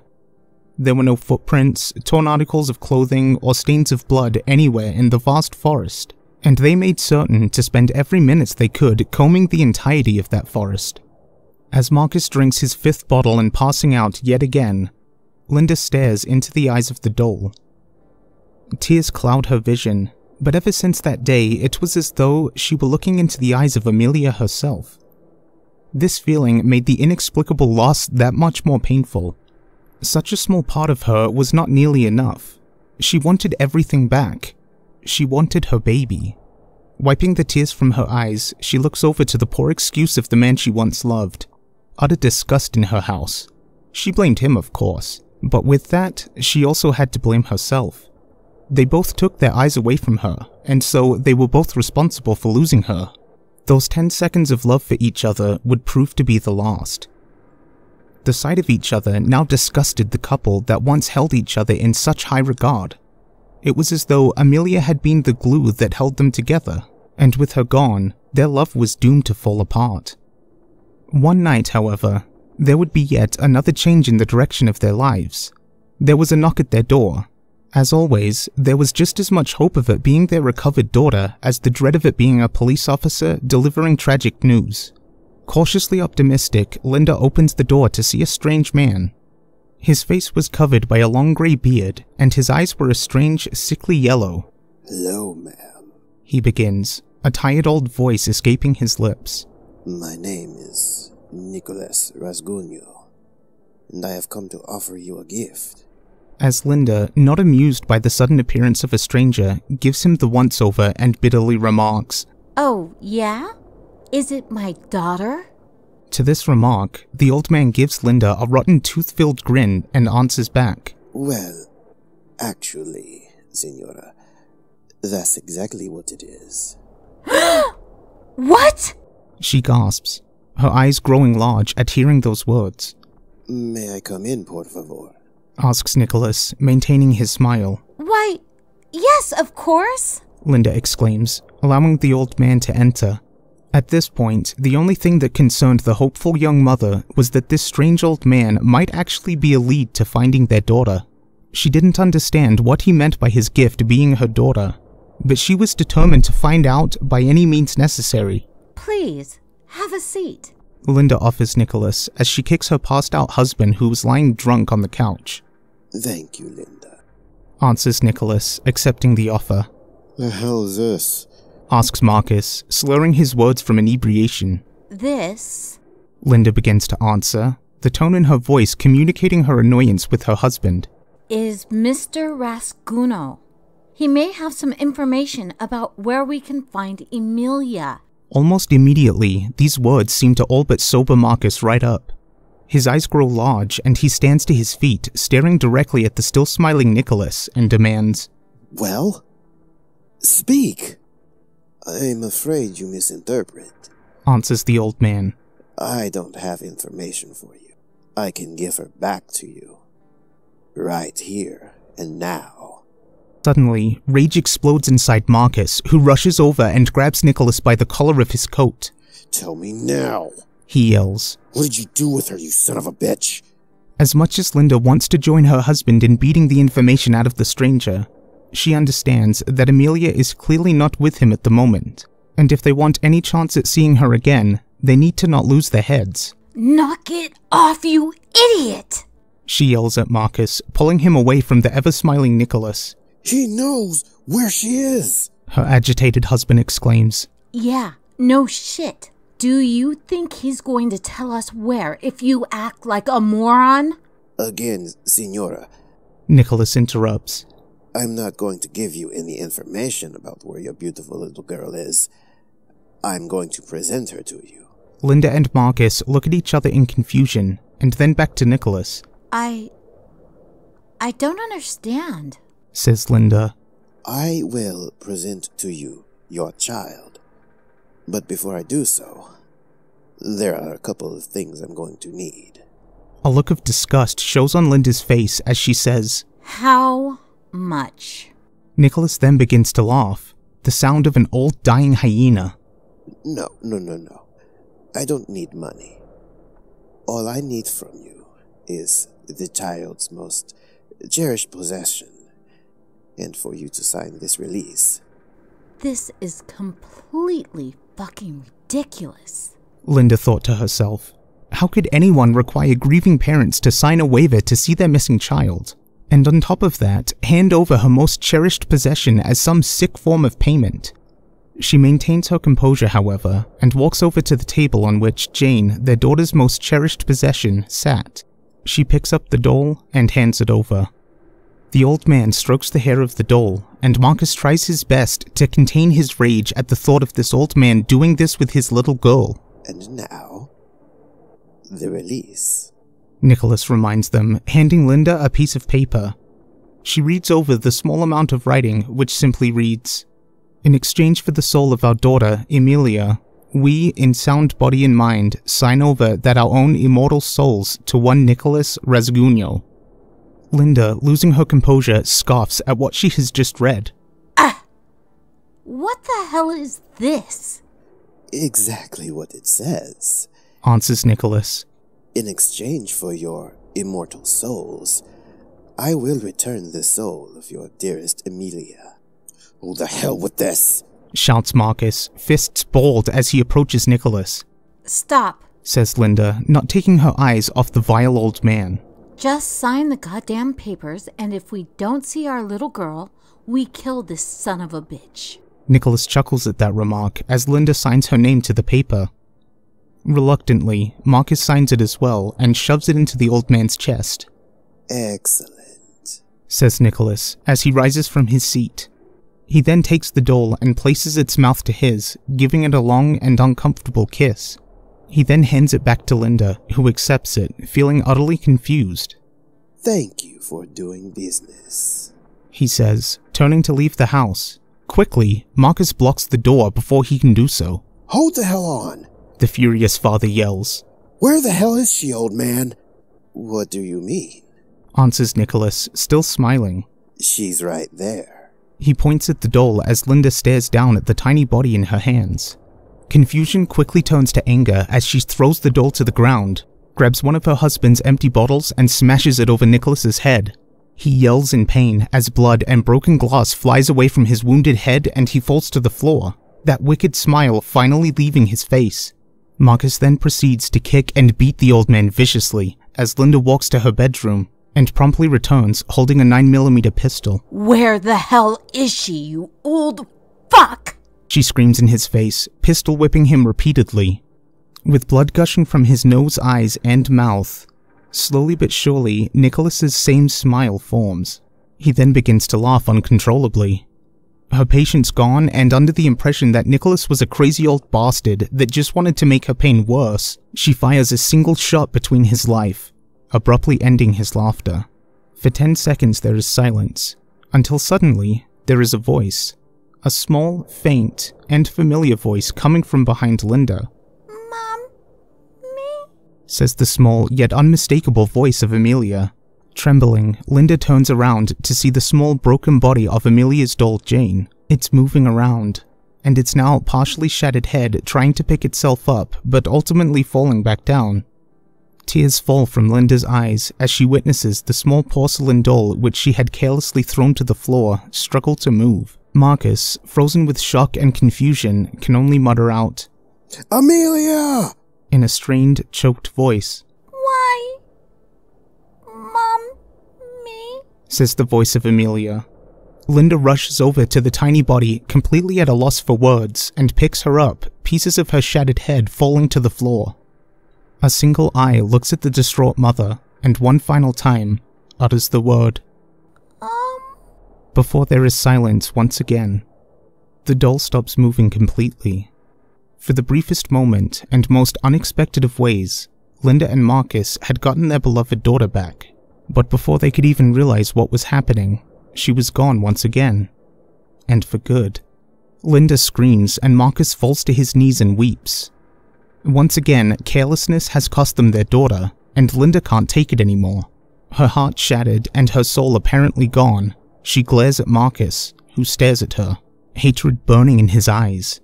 He doesn't have time to do anything about it, however, as she aims the gun at him and fires 3 times, hitting him in the chest.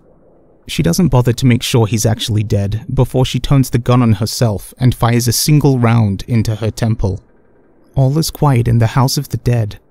There is a dead silence, until the sounds of laughter echoes throughout. Nicholas Rasguño picks himself up and pulls the single bullet from between his eyes and flicks it away like a dead bug. Smiling wider than ever, he picks up the lifeless head of Marcus and claims his rightful property, that is the man's soul, as he places the cold, dead lips to his own. He then walks over to Linda and does the same. Only by Linda and Marcus offering their souls free in exchange for the soul of Emilia, who, being a child he had easily conned out of giving up her own 10 months prior, was he able to claim them. Giving up the soul of a single child was more than a deal to exchange for 2 adult souls rich with pain and sin. As Nicholas takes his newly acquired property, he leaves the poor lonely soul of Emilia now doomed to walk in limbo, with no longer a human body, as it has remained perfectly hidden and rotting away, and not even a vessel such as her most cherished doll to inhabit any longer. As far as the rest of the world would know, the grieving mother, distraught from the disappearance and presumed death of her child, resorted to murdering her husband and taking her own life. No one would ever know of Nicholas Rasguño, except of course for the next unlucky soul that would cross his path.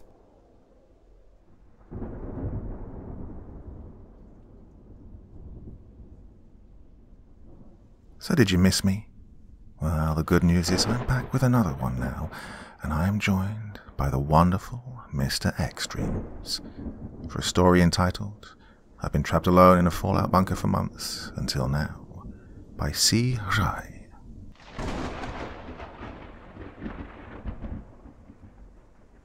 I've been locked alone in here for over a year.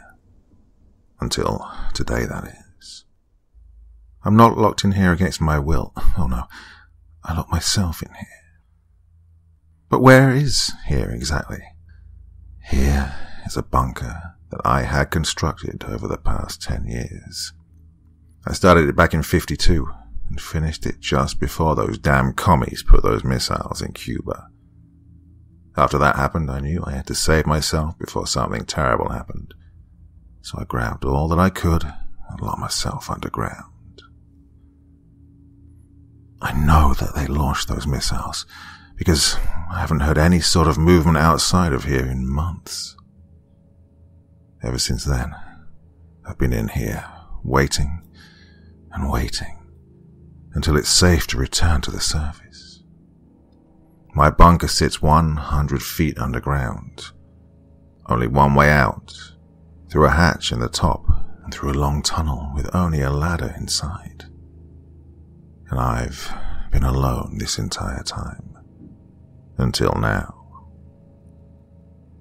Just last night, someone came knocking on the hatch. I ignored it at first. Thought I was hearing things because, well, it's so far away. But they haven't let up now for 3 days. Every morning he comes back and starts back up again. I've been listening to that wretched banging for 3 whole days. I wasn't going to open it because I knew that, well, if I let someone else in, I wouldn't have enough supplies to go around for more than one, but I felt bad that someone might actually be alive out there and needs my help. But I can't stand that noise anymore. Oh, it's been relentless.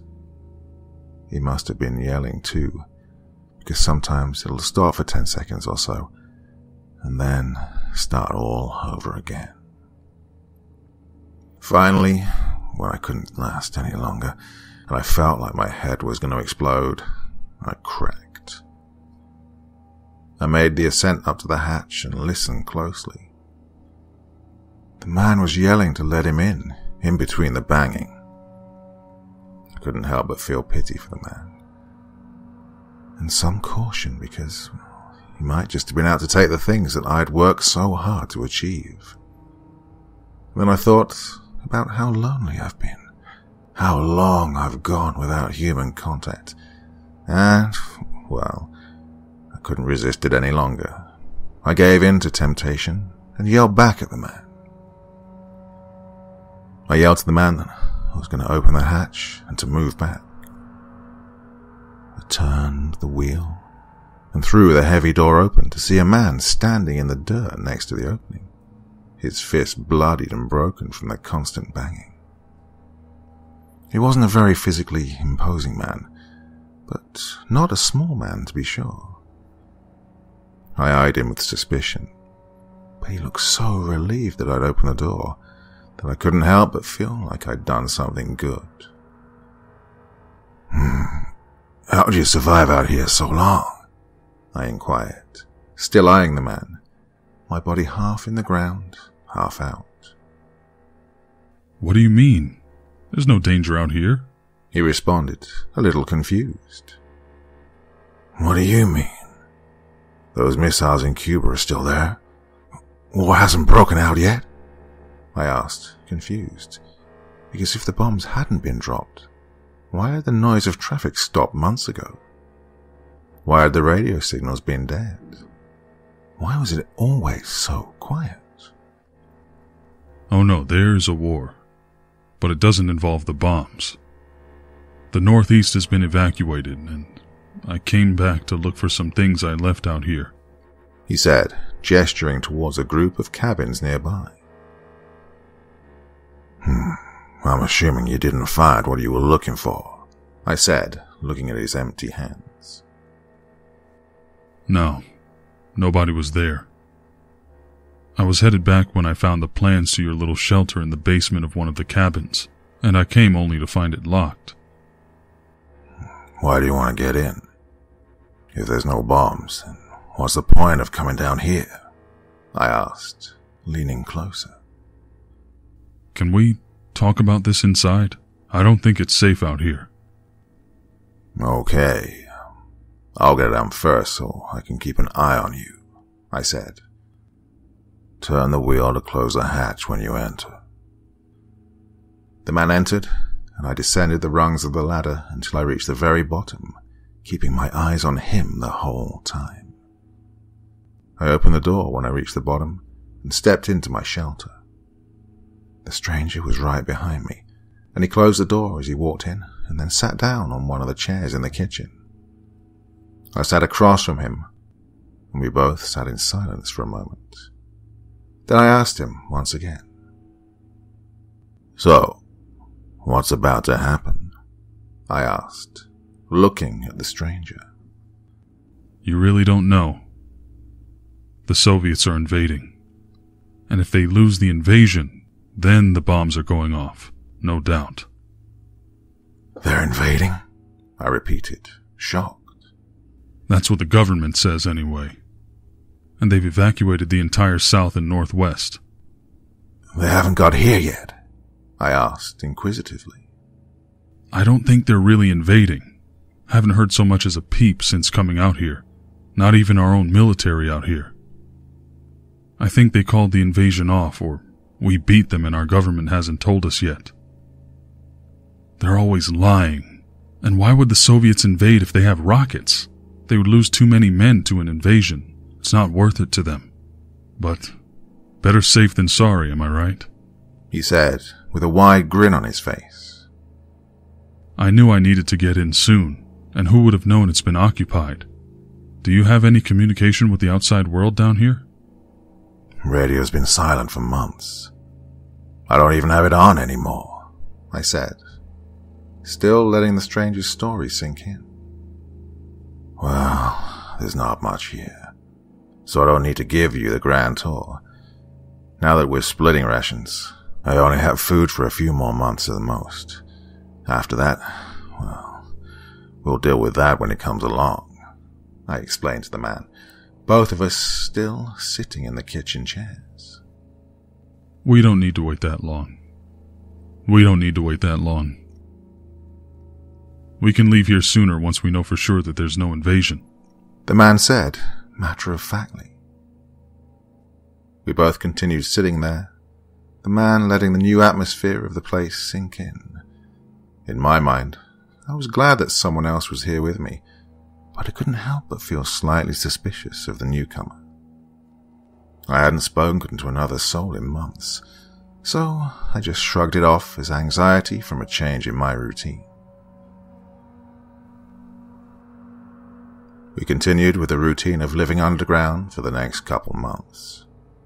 We rarely talked, just sat around doing pointless tasks to pass the time. But every time we did talk, he always brought up the possibility that it was a false alarm and that the surface was clear. I wasn't about to risk everything I'd worked for to be destroyed by a chance that it was safe. When he wasn't talking about the surface being safe, he'd be talking about all of the government's lies and how they'd been manipulative. It was really starting to get to me. And he ate more food than I did. But I never complained. I just acted like I didn't notice. But my resentment for him slowly grew. If he kept this up, we'd be out of supplies in a matter of weeks. Now I avoided talking to him because it would always return to the topic of the surface. Chances were, if we returned to the surface, we'd be met with a nuclear wasteland or staring down the barrels of Soviet rifles. Every time he said we should return, I dismissed him. He brought it up again later, and again, and again. Finally, I snapped, and we got into an argument about the whole thing. The solitude was starting to get to me, and I let it all out on him. I'd been alone with that man for 4 months now. Now, we just go about our routine. Some days, speaking nothing at all. And the silence. The silence. It's the kind of silence that you can hear. It sounds like nothing, yet it makes the loudest noise. I can't take it anymore. I need a change. I'll be damned if he ruins everything for me. Nothing ever changes down here. Even our daily conversation. It still brings up the topic of returning to the surface. I feel like he's trying to get rid of me. Trying to steal everything that I've got for himself. That's why he's talking about the surface so much. That's why he's always going on about it. He's out to get me, because he wants it all to himself. And the other day, we really got into it. We were in the living room, and he tried to bring it up again, and I responded with a smart retort. If you believe all the shit you say, then why the hell are you still here? I asked him in an aggressive tone. 'Cause I don't want to go out there alone. Why don't you come with me? He asked. The hell I am. There's no telling what could be up there. I sure don't want to be up there with you, I yelled in response. What the hell is that supposed to mean? If that's the case, why are you down here with me? He asked, standing up and stepping towards me. What? You're the one who's down here with me. This is my place, and all you've done is take advantage of my hospitality. You won't shut the fuck up about all the lies and cover-ups done by the government. You actually believe that bullshit. You're gonna get us both killed if you keep trying to leave. Oh, and you're some gracious host, then? If you didn't want me down here, then why would you let me in the first place? We're gonna have to leave sometime, and you know it. When that day comes, you won't turn my offer down, he said as he stormed out of the living room and into the bunk room. Now I know he's trying to lure me out. He hasn't even made an offer other than to come up with him. I don't know what that whack job has planned, but I'm not falling for his shit. I'm not going to let him leave and endanger both of us. I should never have let him in the first place. I regret it every day. Every night, I don't sleep out of fear that he's going to try something. Now I see signs of him planning it everywhere. He sounds suspicious. Every time I see him, he looks suspicious. Oh, how I would love to get rid of this parasite and have my place all to myself once again. I can see it now. Oh, things back to the way they used to be. The peace and quiet I once despised, I now long for more than anything. At this moment in time, there wasn't very much I wouldn't do to fulfill that desire. The next day, we ran out of food. He lost it again. We got into another argument and he stormed off, even angrier than the last time. And once again, my resentment grew to full-blown hate. Everything that was wrong, I found a way in my mind to pin it on him. Maybe it was being confined in this space for the better part of a year, or how little I communicate with the only other inhabitant, but, well, I started to get restless. He gives me weird looks now, and we haven't spoken since the argument. He's going to do it soon, because of the food problem. He's getting desperate. And so now, I wait for him to make his move. I will make him regret it. Oh, I can't wait for it to happen. Finally, an excuse to rid myself of this freeloader. The night following the day we ran out of supplies, I sat in bed thinking about this man's story. If the Soviets were invading, then why didn't he just walk back to our lines and get back to civilization? It didn't add up. He was hiding something. A reason for why he didn't want to go back to the rest of the country, but he didn't want to stay underground. Every day my trust for the man wanes more and more. I started keeping a knife on me wherever I went. I was afraid that he'd try something so that he could leave. Whenever he was asleep, I would quietly sharpen the blade, telling myself how I can't wait to use it on the bastard. I could imagine plunging it into him and hearing the quiet once again. Oh, the piercing noise of silence. Every day, I fought the temptation to use it on him. Oh, how hard it was to resist the urge.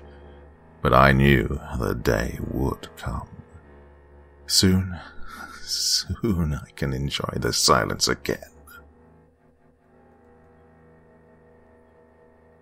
The next night, he snuck out of bed and tried to make a break for it. I was ready for him, though. I knew this was going to happen tonight, so I stayed up and waited for him to try it. He left the room and made a break towards the door to the ladder. I jumped out of bed, grabbed the knife out of my pillowcase, and ran after him. He had to slow down to open the door, and even though the room was 20 feet across, I closed the distance between us in no time at all and tackled the man from behind. "Get the hell off me, I'm getting out of here," he yelled, trying to throw me off of him. "You don't know what you're doing. You're going to kill us both," I yelled as I pinned him down and stabbed the knife downwards in an arc towards his chest. He saw the blade and tried to roll to the side, and the blade caught him. The knife was lodged in between his ribs, so I resorted to my fist and started throwing punches towards his face.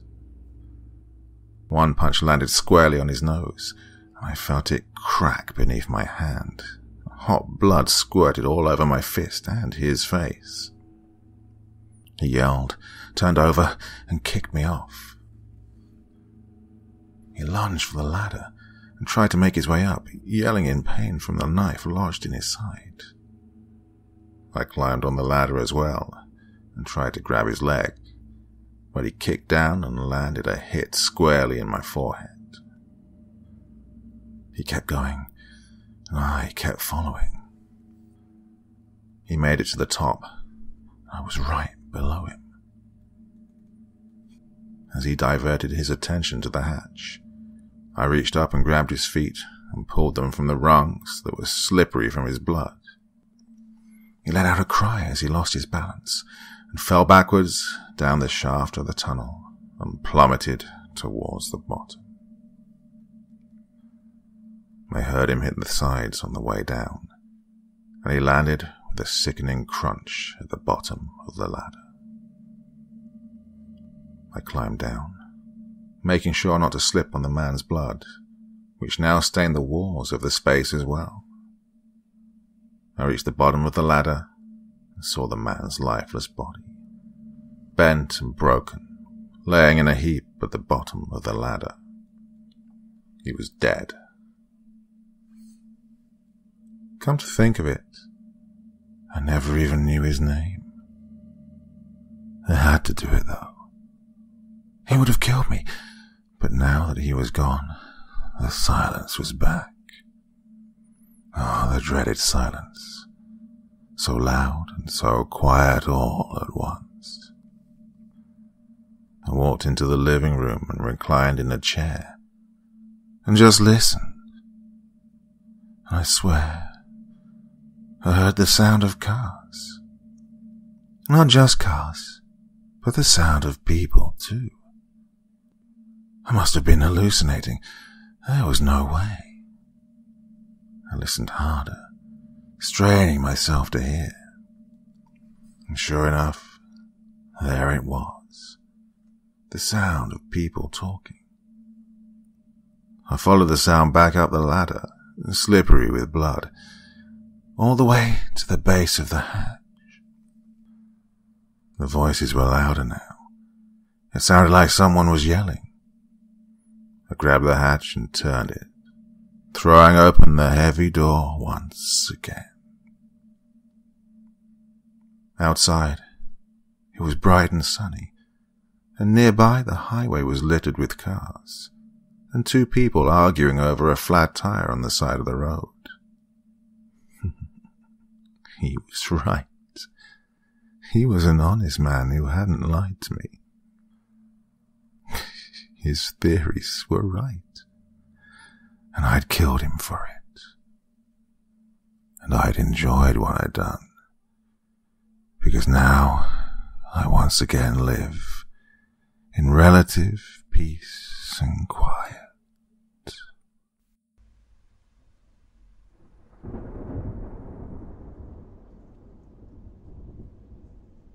Up next, a tale from Hyperobscura. My next-door neighbor from where I grew up had a bad case of resting witch face syndrome, as read by Nerdcore, Creepen, and Musie's Modern Dreadfuls.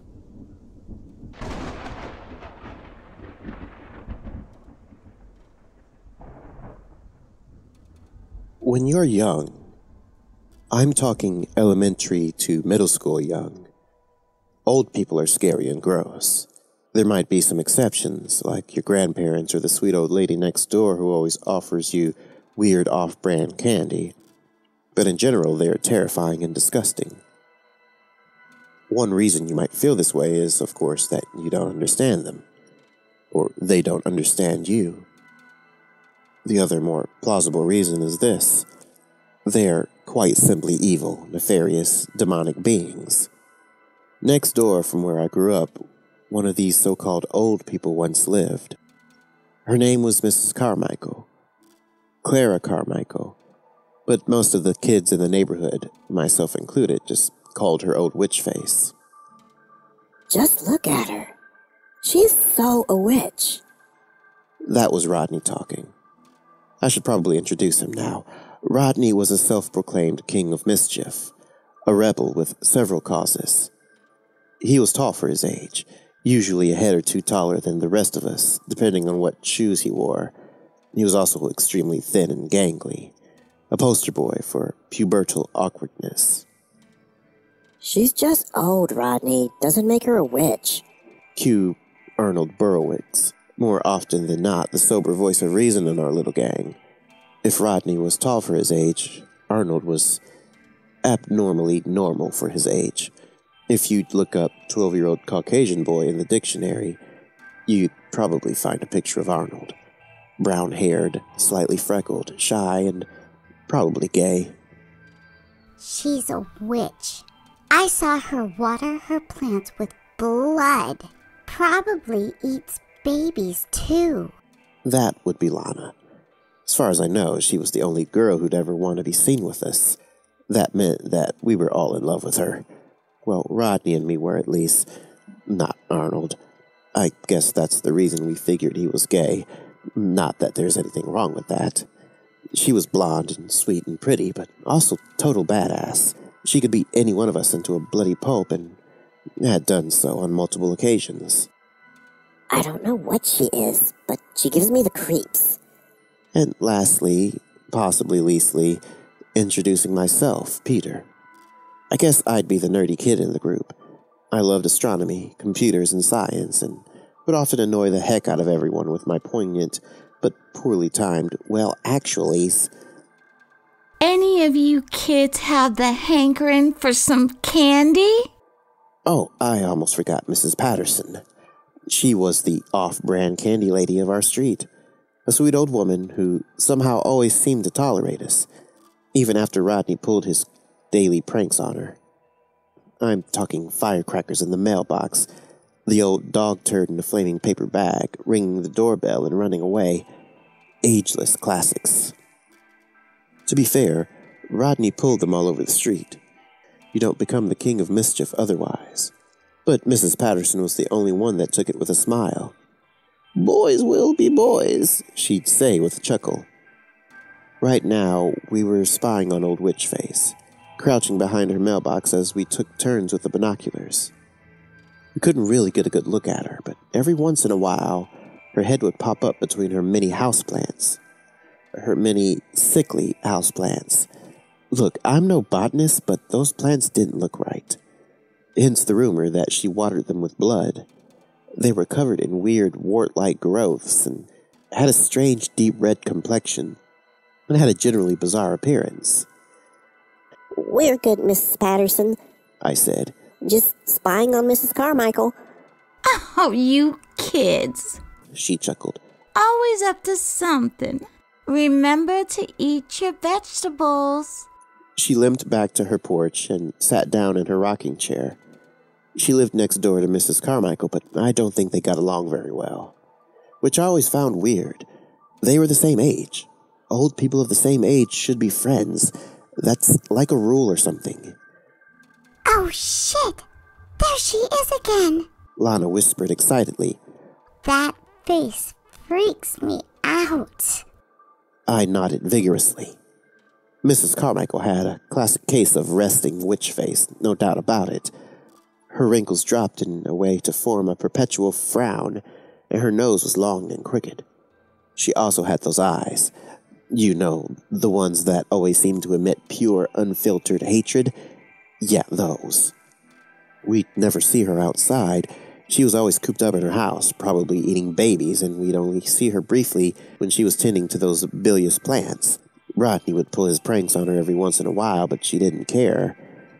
Didn't even do anything. Or so we thought, at least. It happened a few days later.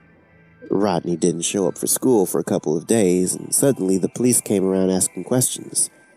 They interviewed all the pupils, asking if they'd seen Rodney, knew where he liked to hang out, stuff like that. It freaked us out, rightly so. What the heck's going on? Arnold inquired nervously at lunch. Where's Rodney? I don't know. Lana said. What about you, Peter? He usually hangs around your place. I haven't seen him since... I had to think about it for a second. Since we spied on old Witchface. You don't think that... Lana started. That she has something to do with it? No. Arnold said. Come on, guys. She isn't a witch. She's just an old woman. I don't know, Arnold. I said. Usually I'm on your side, but she did give Rodney that look. It was true. Right as we were getting bored spying at Mrs. Carmichael, Rodney decided to pull a prank. He threw a stone at the house, aiming for the roof, but instead it smashed through a window. We all saw her witch face popping into view, those hateful eyes staring right at poor Rodney, the king of mischief, frozen in fear as he realized he'd done fucked up. The cops obviously can't find him. Lana suggested. And we know what Witchface is capable of. What do you mean? Arnold asked. You know. Lana whispered. Munching on infants? So what are we gonna do about it? I asked. What can we do about it? A rescue mission. Lana said. We're gonna break into her house. The plan was as simple as it was stupid. Arnold, who initially didn't want any part of it, was gonna be our decoy. His only mission was to keep her occupied at the front door while Lana and I went around the back. We knew there was an entrance down to the basement there, like a trap door or something. Rodney had spotted it on one of his prank tours, but he said it was locked. I figured my dad's crowbar could help us unlock it. Once in, all we had to do was locate Rodney and the odd baby and get him or them the hell out of there. You ready? I asked Arnold, who wasn't. Yes. He lied. Let's do this then, Lana said. Let's free the King of Mischief. Lana and I crouched down behind the mailbox as Arnold swallowed deeply and nervously walked up to Mrs. Carmichael's front door. He stood there for a few minutes, probably trying to find his courage before he gently started tapping on the door. I don't see her in the windows, Lana whispered. Come on, let's go. I nodded and followed her as she snuck around the corner. We could hear Arnold tapping still, but when we rounded the second corner, we were too far away. We just had to trust that he got the job done. We quickly found the door leading to the basement, and I feverishly rummaged around in my backpack for the crowbar. Hurry, Lana said. We gotta do this fast. I handed her the crowbar. She was definitely the strongest and most capable of the bunch, so I figured she better handle all the heavy lifting. She gave the lock a powerful yank, and with a rather loud crunch, the thing cracked in two. Shitty lock. She smiled as she nonchalantly opened the door. The basement was dark, rank, and damp. Lana switched on her flashlight and silently snuck around, illuminating every inch of the place as she made her way to the door on the other side of the room. We couldn't see anything suspicious, just ruined cardboard boxes, empty jars, and shelves stacked with old newspapers. No Rodney. no babies. Come on. Lana whispered as she silently opened the door to the next room. It led to a narrow, cramped hallway. At the end of it, we could see the stairs leading up. Lana motioned for me to follow her as she stealthily started ascending the steps. I shook my head vigorously. It was too dangerous. We didn't plan this part. We were just going to search the basement. Witches always kept babies and Rodneys in the basement. Come on. Lana mouthed silently and gesticulated wildly in my direction. I sighed deeply. I knew I couldn't turn back now. Lana would beat the crap out of me. She waited for me about halfway up the stairs, and I dutifully followed as she started ascending them again. I don't know when we first started noticing the smell, but at some point we had to stop and cover our noses. Lana looked at me with true fear in her eyes. It scared the hell out of me. I hadn't smelled anything quite like it before. It was a rotten and pungent stench, really burrowing its foul odor into our nasal cavities. I think we both realized what it was, though. The repugnant smell of death and decay. We should turn around, I whispered. We should call the police. Lana shook her head. No way. She whispered. We gotta find Rodney first. At the top of the stairs, there was nothing but a closed door. Lana motioned for me to stop and stay silent. I did. I could hear it clear as day. The gentle tapping of Arnold's fist on the front door. He still hadn't gotten her to open. She had to be somewhere on the first floor. We gotta go, I murmured pathetically. She's still in there. Lana just stared at me intently as she slowly opened the door. We don't leave anyone behind, she whispered. The repulsive wave of humid decay and that repulsive stench of decomposition that hit us as that door swung open will forever be imprinted in my nostrils. We both had to heave for breath, almost instantly retching our guts out as the smell overcame us. I don't know how Lana could continue after that, but she did. I was left crawling behind her on the floor, tears streaming down my face. But I saw it too, the sight that changed Lana forever. First of all, the living room was entirely covered in blood. I mean entirely. Every surface dripping, stained. Not a single spot left untouched. The second thing I saw was Mrs. Carmichael. Or her head, I should say. It was propped up on a broomstick, stuck real good on there, and the broom was bobbing back and forth in the bucket it was erected in. Her eyes were open, an empty, dead gaze staring into the void. But the thing that I'm pretty sure sent Lana's mind spinning into the intangible realms of madness was the plants. They weren't plants. They were body parts. Hands, arms, legs, toes, guts, heart, liver, lungs, you name it. Gently placed in pots, drenched in unnameable fluids, covered in maggots and flies. I heard Lana scream my name once. She hasn't spoken since. I got the hell out of there and promptly called the police. Well, my parents did. I was in no shape to do anything, to be honest. They spent weeks combing through every inch of that house, but they could never find any trace of Rodney. It was just Mrs. Carmichael. All that blood, all those body parts, they all belonged to her. Poor old witch face. Anyway, we moved a month or so later. Everybody in the neighborhood did. No one wanted to stick around after that. Not even Mrs. Patterson, who'd lived there her entire life. The police could never figure out what happened to Mrs. Carmichael. They guessed it had something to do with Rodney's disappearance, though. A serial killer, maybe. Some sicko, at the very least. I say never, but that's not really true. It took them 10 years, and it was all a coincidence.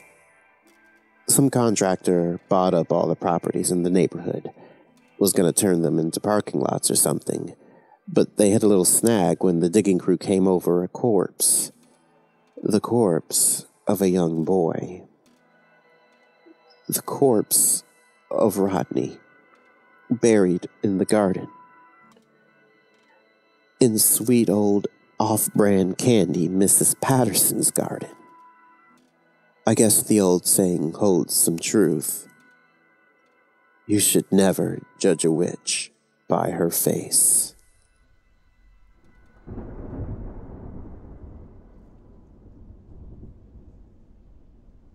Our penultimate tale this evening is Safe and Sound by A Clock Strikes 3. As read by A Clock Strikes 3, Scarecrow Tales and Madame Frightmare.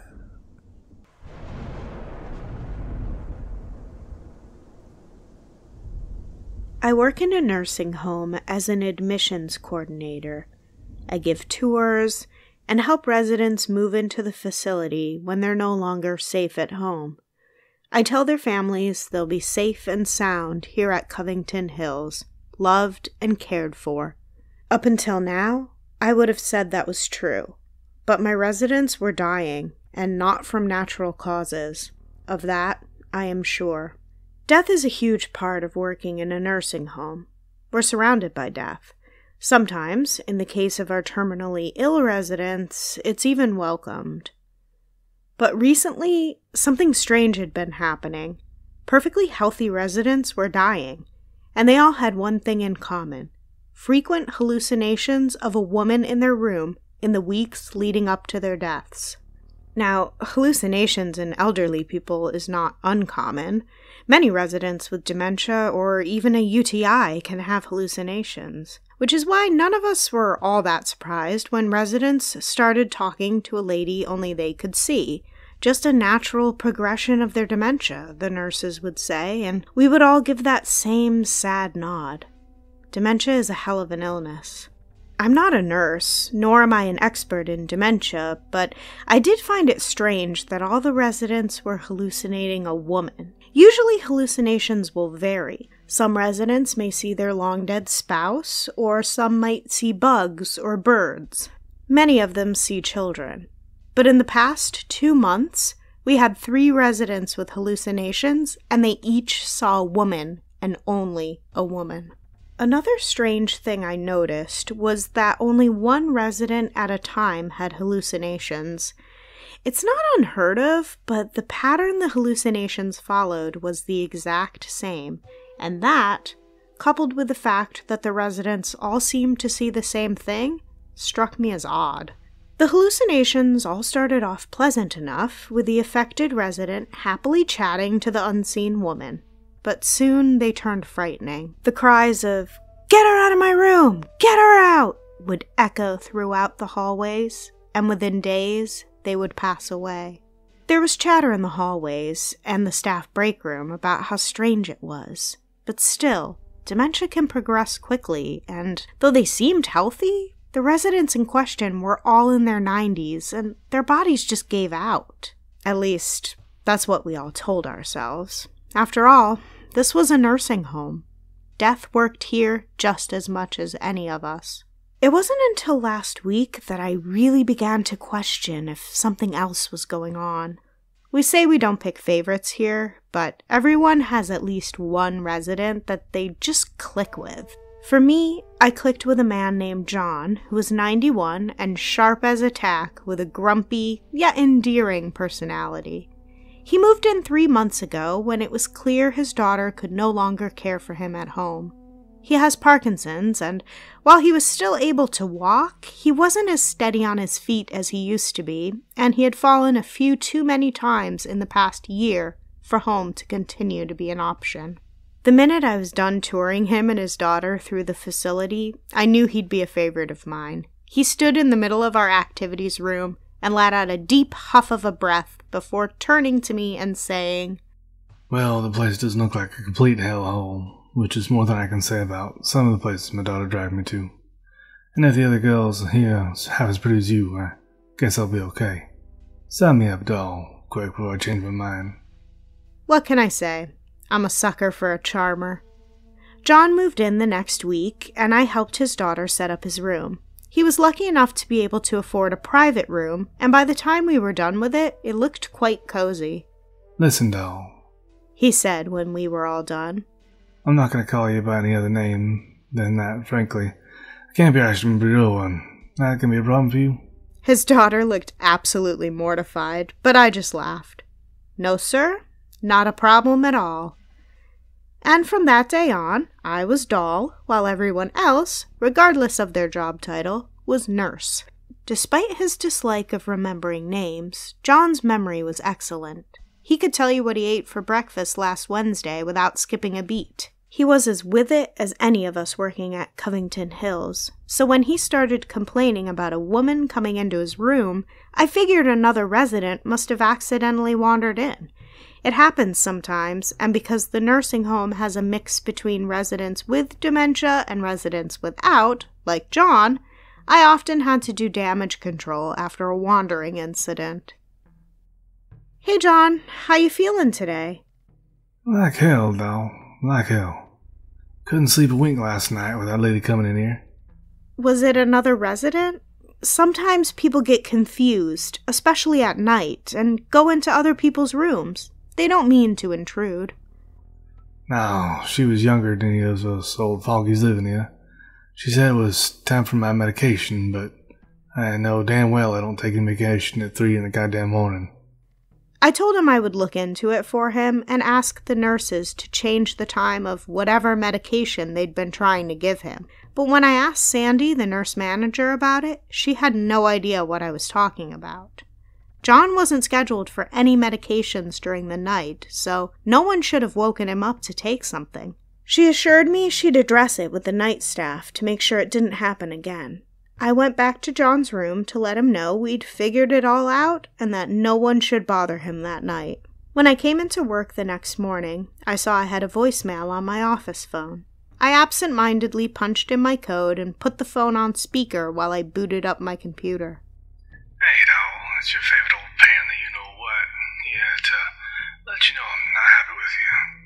Thought you said nobody would wake me up last night. That damn nurse was in here again trying to give me medication. Told her where she could put it, and she left after that, but ruined my sleep. Okay, they're here with my real medicine now. Yeah. One minute, I gotta hang this damn thing up. I sighed and sucked in a deep breath to calm the frustration building up inside me. I knew the nurses were overwhelmed, but to make a med error 2 nights in a row was unacceptable. Luckily, John knew when his medication was due, but most of the other residents would just take whatever the nurse gave them, thinking it was correct. It was dangerous, and I would have to report it to the nurse manager yet again. I walked to Sandy's office and filled her in on John's less than happy voicemail. I called Jan, the nurse that was on the first night it happened, and she swears up and down that she didn't go into John's room that night. I even checked the cameras, and she was telling the truth. She was on last night, too. Then who did he see? Probably no one. Maybe it was a dream, or maybe it was a hallucination. His Parkinson's could be progressing. I'm sorry, CnRhin. I know you two were close. Maybe he's just having bad dreams, and it will all be fine tonight. But I gotta go to a meeting. See you later, hun. Chin up. She gave my shoulder a squeeze before bustling down the hall, clipboard in hand. I went back to my office. I couldn't face seeing John just yet. I didn't know how to tell him that no one had been in his room those nights. I could tell him it was just dreams, but he would know, just like Sandy did, that it was likely Parkinson's dementia creeping in to take over his mind. Lunch came and went, and I finally decided I couldn't put off talking to John any longer. Hey, doll. Hey, John. I sat down on the edge of his bed and faced the recliner he was sitting in. Sandy checked the cameras last night and the night before, and no one went into your room. Maybe you're just having some weird He cut me off before I could finish. They all think I have dementia and I'm hallucinating, he said with a scowl. You know these walls are paper thin, doll. I can hear these nurses talking in the hallway all day. I know what they say about me, but it's not true. This lady ain't an hallucination. I don't know what she's exactly, but she ain't good. I can tell you that. There was something about her face last night that was wrong. She looked normal enough the first night, but I was half asleep. But I thought she was just one of those new nurses you people always get here. But last night, doll, last night was different. Her eyes were glowing red and she had too many teeth in her mouth. Too many sharp teeth. I know that sounds crazy, but you and I know I'm sane. I picked up his hand and gave it a squeeze. He squeezed back and leaned forward, lowering his voice to a raspy whisper. I know something else too, doll. I know other people here have seen the same woman. I've heard them screaming at her to get out. And I know that once they see her, they're goners. She does something to them, to us. Guess I'm a goner now, too. No, absolutely not, John. You're no more a goner than I am. Maybe all that eavesdropping you've been doing is giving you nightmares, I said with more confidence than I actually felt. As I left work that night, something kept nagging me. John was right. He was sane. A little forgetful at times, but he was still cognitively intact. There had to be something going on at Covington Hills. Ghosts and the paranormal were something staff would often whisper about to each other. So-and-so saw the ghost of a long-dead resident walking down the hall last night. The man in room 108 saw an angel and passed away the next day, and so on and so on. I believed the stories. You work in a place like this long enough, and you just know that spirits exist. If something evil was hurting the residents of Covington Hills, it was my duty to stop it. The next evening, as I was about to leave work, I received a frantic phone call from Sandy. I'd never heard her so worked up before, but I soon understood why. It's John. He's threatening to hurt himself, Sandy said frantically. The senior psych ward is full at the hospital. We already called, and they said they wouldn't be able to admit him. We don't have enough nurses' aides on right now to have someone stay one-on-one with him, and he says he'll only have you stay with him. I know you've been working all day, but... I cut her off. Of course I'll stay with him. All night if I have to. It's okay. I haven't been sleeping much anyway. I'll be right over. When I got to John's room, he was sitting in his recliner, tapping his fingers anxiously against the chair's arm. John, what in the world is going on? I said, rushing over to him. Are you okay? Why would you want to hurt yourself? Hush, doll. I'm fine. I just said all the nonsense so you and I could be alone tonight. I have a plan to fight this thing that's been coming to my room all night. I sighed and sat down on his bed. You shouldn't have done that, John. I know, but I didn't get to 91 without taking some risks. Now listen, because I think I know how to make sure this nasty thing doesn't get any of us old-timers anymore. He leaned back and let out a sigh before continuing. I fought in the Korean War, and I saw a lot of terrible things, doll. Men. Most of them really just boys, killing each other. Men I thought of as brothers dying from drinking contaminated water because it was all we could get. Innocent women and children died in the streets in front of us as we fought on. It was hell, doll. It was like being in hell. There was something else there, too. Something evil that was basking in the hell we had created. At night, the guys would talk about spirits that wandered the streets looking for souls to take. They looked like civilians at a glance, but they would always be helping the people laying injured in the streets. The guys thought nothing of it and let them tend to their wounded. Sometimes they'd even try to help. But when they got closer to the helpers, they noticed their eyes glowed with a hint of red, and mouths would open just a bit too wide when they talked. The wounded they were helping would die and the helpers would just disappear. The guys all said they never saw them leave. They would blink and the helpers would just be gone. Some of the guys asked around and found out that these things disguised as civilians were evil spirits that fed off the sick and dying. The war attracted them and they wandered the streets searching for the wounded. The only way to get rid of them was to offer up your own blood freely as a sacrifice.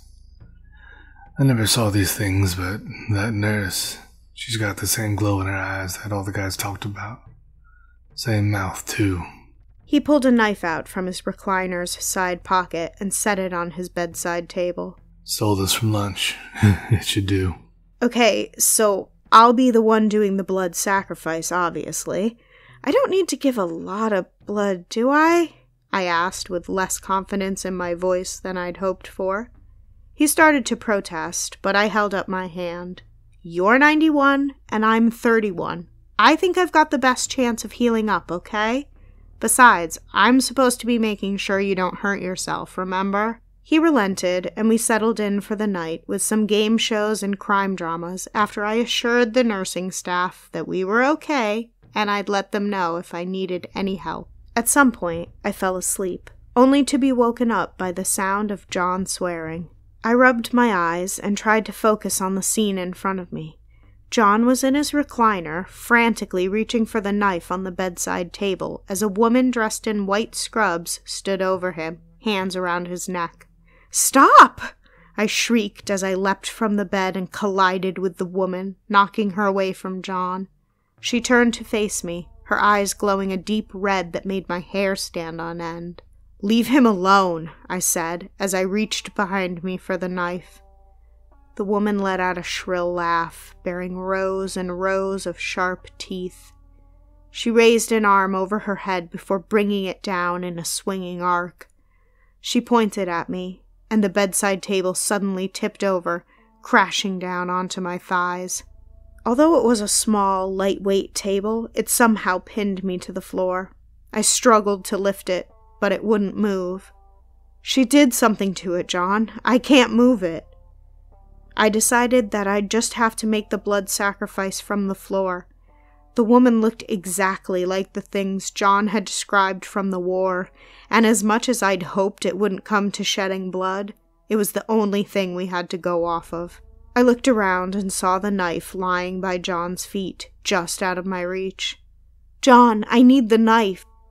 The woman raised her arm again and pointed at me before clenching her fist. I felt my throat tighten. I tried to yell, but no sound came out. I was trapped, and I couldn't even scream for help. Don't worry, I'll do it. I tried to scream at John to stop as he bent over to pick up the knife. I frantically pushed at the table, but it was useless. I watched as the woman took a step toward John, her mouth stretched into a terrible smile. He didn't flinch as she approached. He stood up from his chair and looked straight into her glowing eyes. "I'll give you what you want. Blood. Given of my own accord. But then you will leave us alone, and you won't take any more souls here." The woman nodded and licked her lips. It was sickening, but I couldn't do anything to stop what was about to happen. John held his left arm out straight in front of him and brought the knife down on his flesh with a quick slice. As soon as the blood poured from the wound, the woman leapt at him. Her mouth latched onto his arm and she loudly began to drink the blood. I forced myself not to retch. I watched helpless as John winced in pain, the color beginning to drain from his face. After what seemed like a lifetime, the woman stopped. She straightened up and turned toward me, blood dripping from her mouth as she smiled at me once more. I blinked, and she was gone. I pushed the table off my legs with ease and rushed over to John, who had fallen to the floor. We did it, doll," he said before passing out. John was rushed to the hospital, where he made a full recovery. The official story was that I had passed out from not eating. I had, after all, skipped dinner to stay with John. John had attempted to rush to my side, but had knocked over the bedside table in the process. He tripped over the fallen table and cut himself on the knife when he landed. He insisted that he never wanted to hurt himself and didn't know why he'd said it. The hospital chalked it up to altered mental status from severe dehydration and cleared him to return to Covington Hills.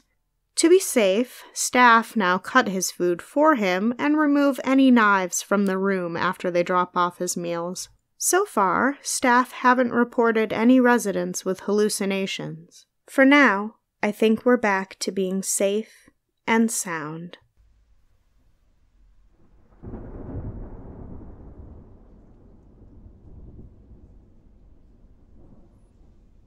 And we round off today's festival of collaboration with the disappearance of the Brigantine Children by N.M. Brown, as read by N.M. Brown and your horror show.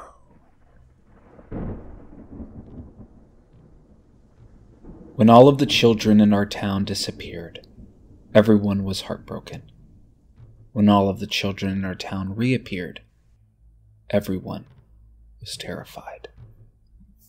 December 25th, 2018 was the worst day our town had seen since its founding. People call it the Christmas of the Lost. My heart yearns to shatter just writing about it. Hundreds of parents laid out gifts under their Christmas trees the night before. Each parent woke up to an identical scene as when they went to sleep. Cookies and milk were untouched. Stockings bulged with undisturbed treats, and gifts rested in their places under the Christmas trees. Cold from the lack of children's joy. My wife Nina and I were no exception. I remember us tiptoeing past our son's bedroom as we carried his gifts from Santa down the hall. Nina was tipsy on eggnog, and I had a bit of holiday buzz going myself. We giggled and shushed each other as we stumbled through the house. It's one of my best memories, because it's the last time we ever laughed together.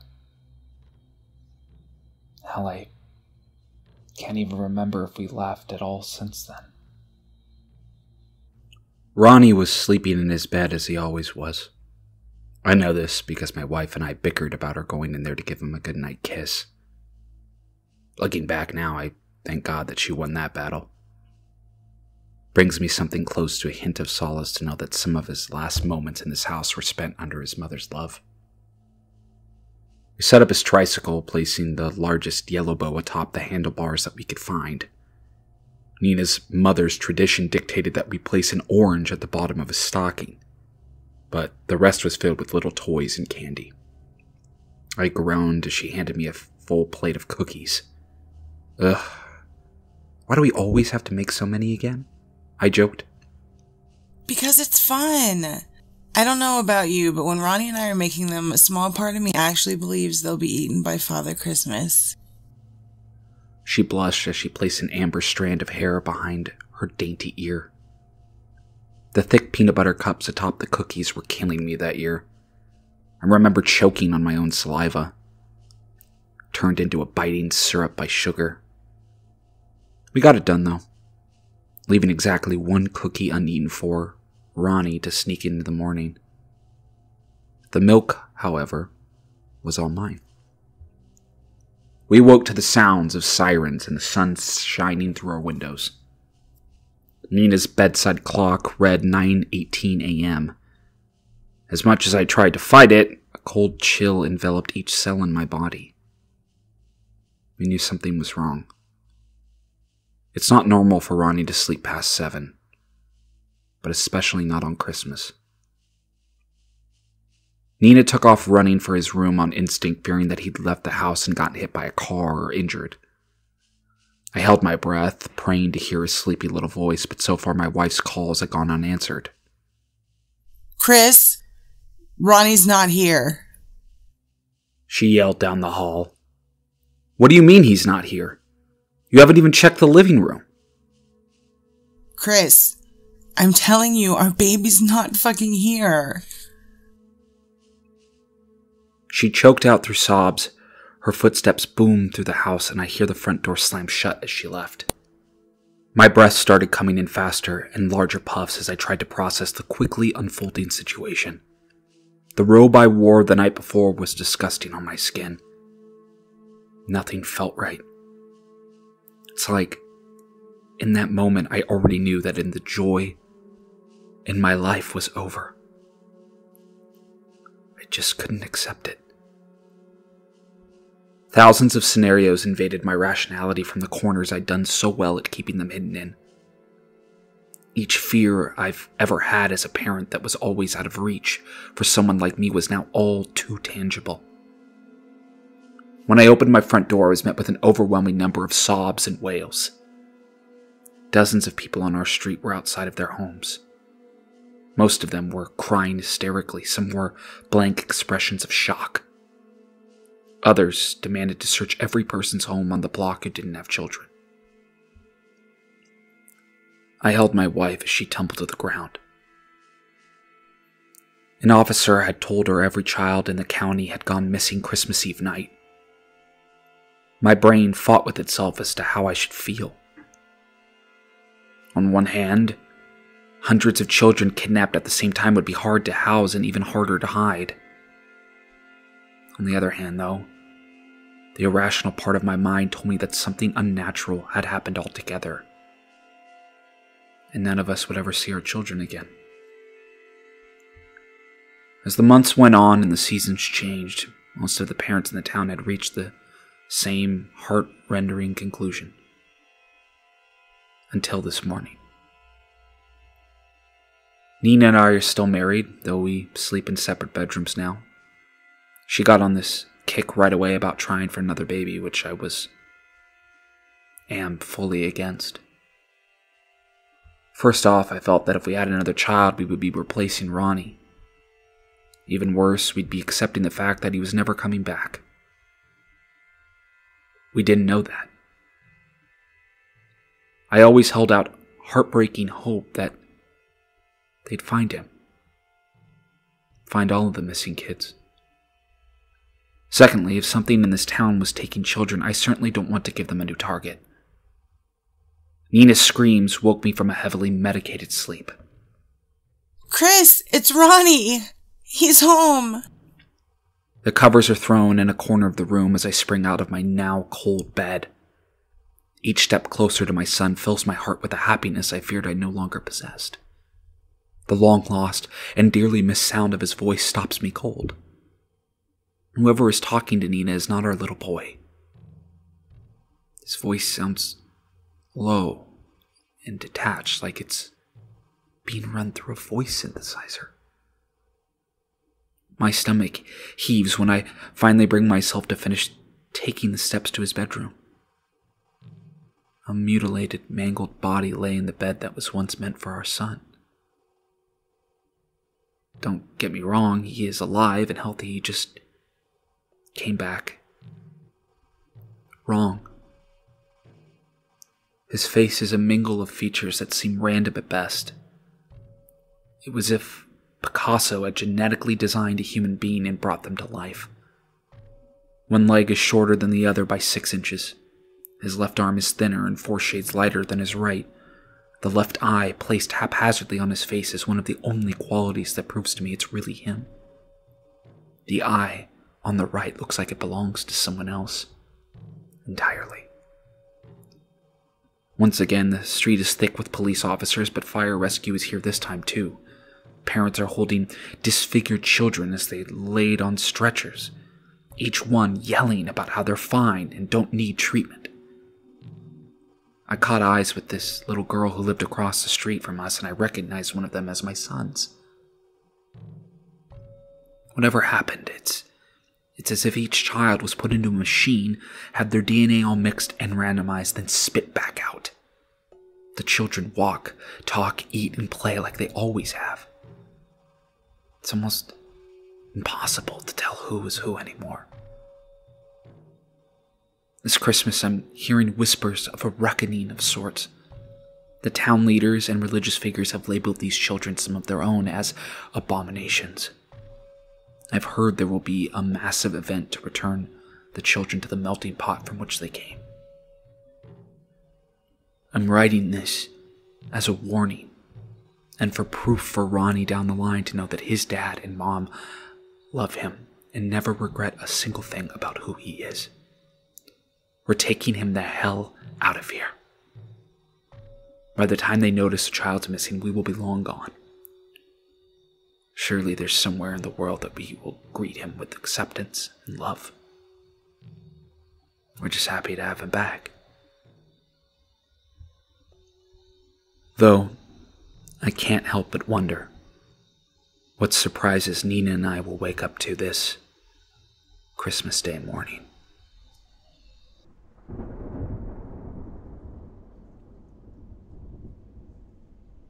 Oh, go on then. Just one more.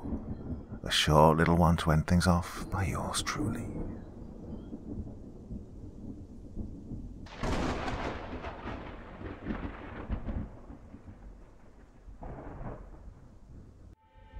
It's dark.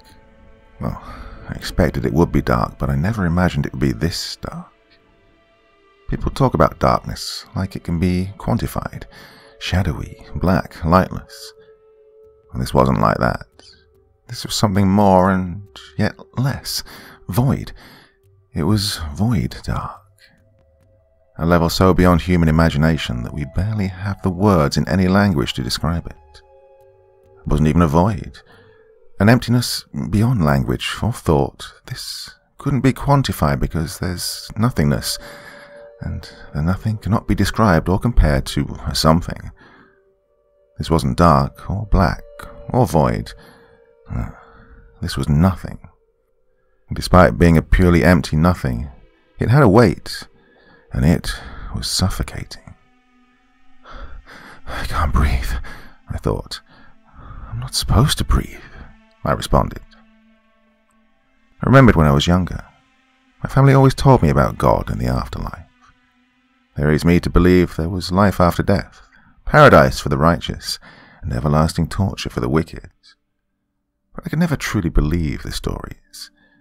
Church and prayer could never really convince me that the greatest reward was mine for the taking.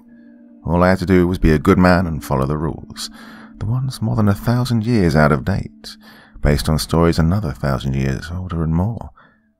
But I had to die to get my reward, and if I wasn't good enough, I'd go to a place of fire and anguish and torture to burn and scream and cry forever and ever until the end of time. They were wrong, but then again, so was I. When I was 16, I lost the last shreds of my faith. I became a self-proclaimed atheist. It was my thought that when we die, we just cease to exist. There was no heaven, no hell, no rebirth. My belief was that we just went to sleep and then we just stop existing in our minds. The dead do not feel fear or hurt or joy or sorrow. It is the living, those that remain, that must suffer and move on. But that's not right either. I can't move. Well, of course I couldn't move. It wouldn't make any sense if I could. I can't talk or hear or feel. Those senses were lost to me. Everything was lost to me. Well, almost everything. I still have my thoughts. And that must be the worst part. I'm alone in my head. No feeling, no touch, no sight nor sound. Alone in the unreachable dark. The only thing left to me were my thoughts and my memory. Oh, my memories. They were so clear now. Before this new existence, I thought my memory was better than most. Certainly better than those closest to me. Yet another thing I was wrong about. Things I thought I remembered correctly were far more inaccurate than I could have thought, and they stretched all the way back to my earliest moments of life. The day I was told I'd be getting a baby sister, and I got so mad because of everyone had been saying it would be a little brother. I threw a massive fit, and I said I didn't want a sister. I remember the family dog when I was 2, a tiny black and white fuzzball yipping at the squirrels through the patio door. My mother's milk, fresh and warm on my tongue, sweet and soothing. her heartbeat thumping in my ears as I floated, cradled in her womb. Oh, I wish I could cry. This damn darkness is the worst. I can't breathe, I can't see, I can't hear, I can't speak. If I'd known it would be this lonely, I would have asked them to cremate me.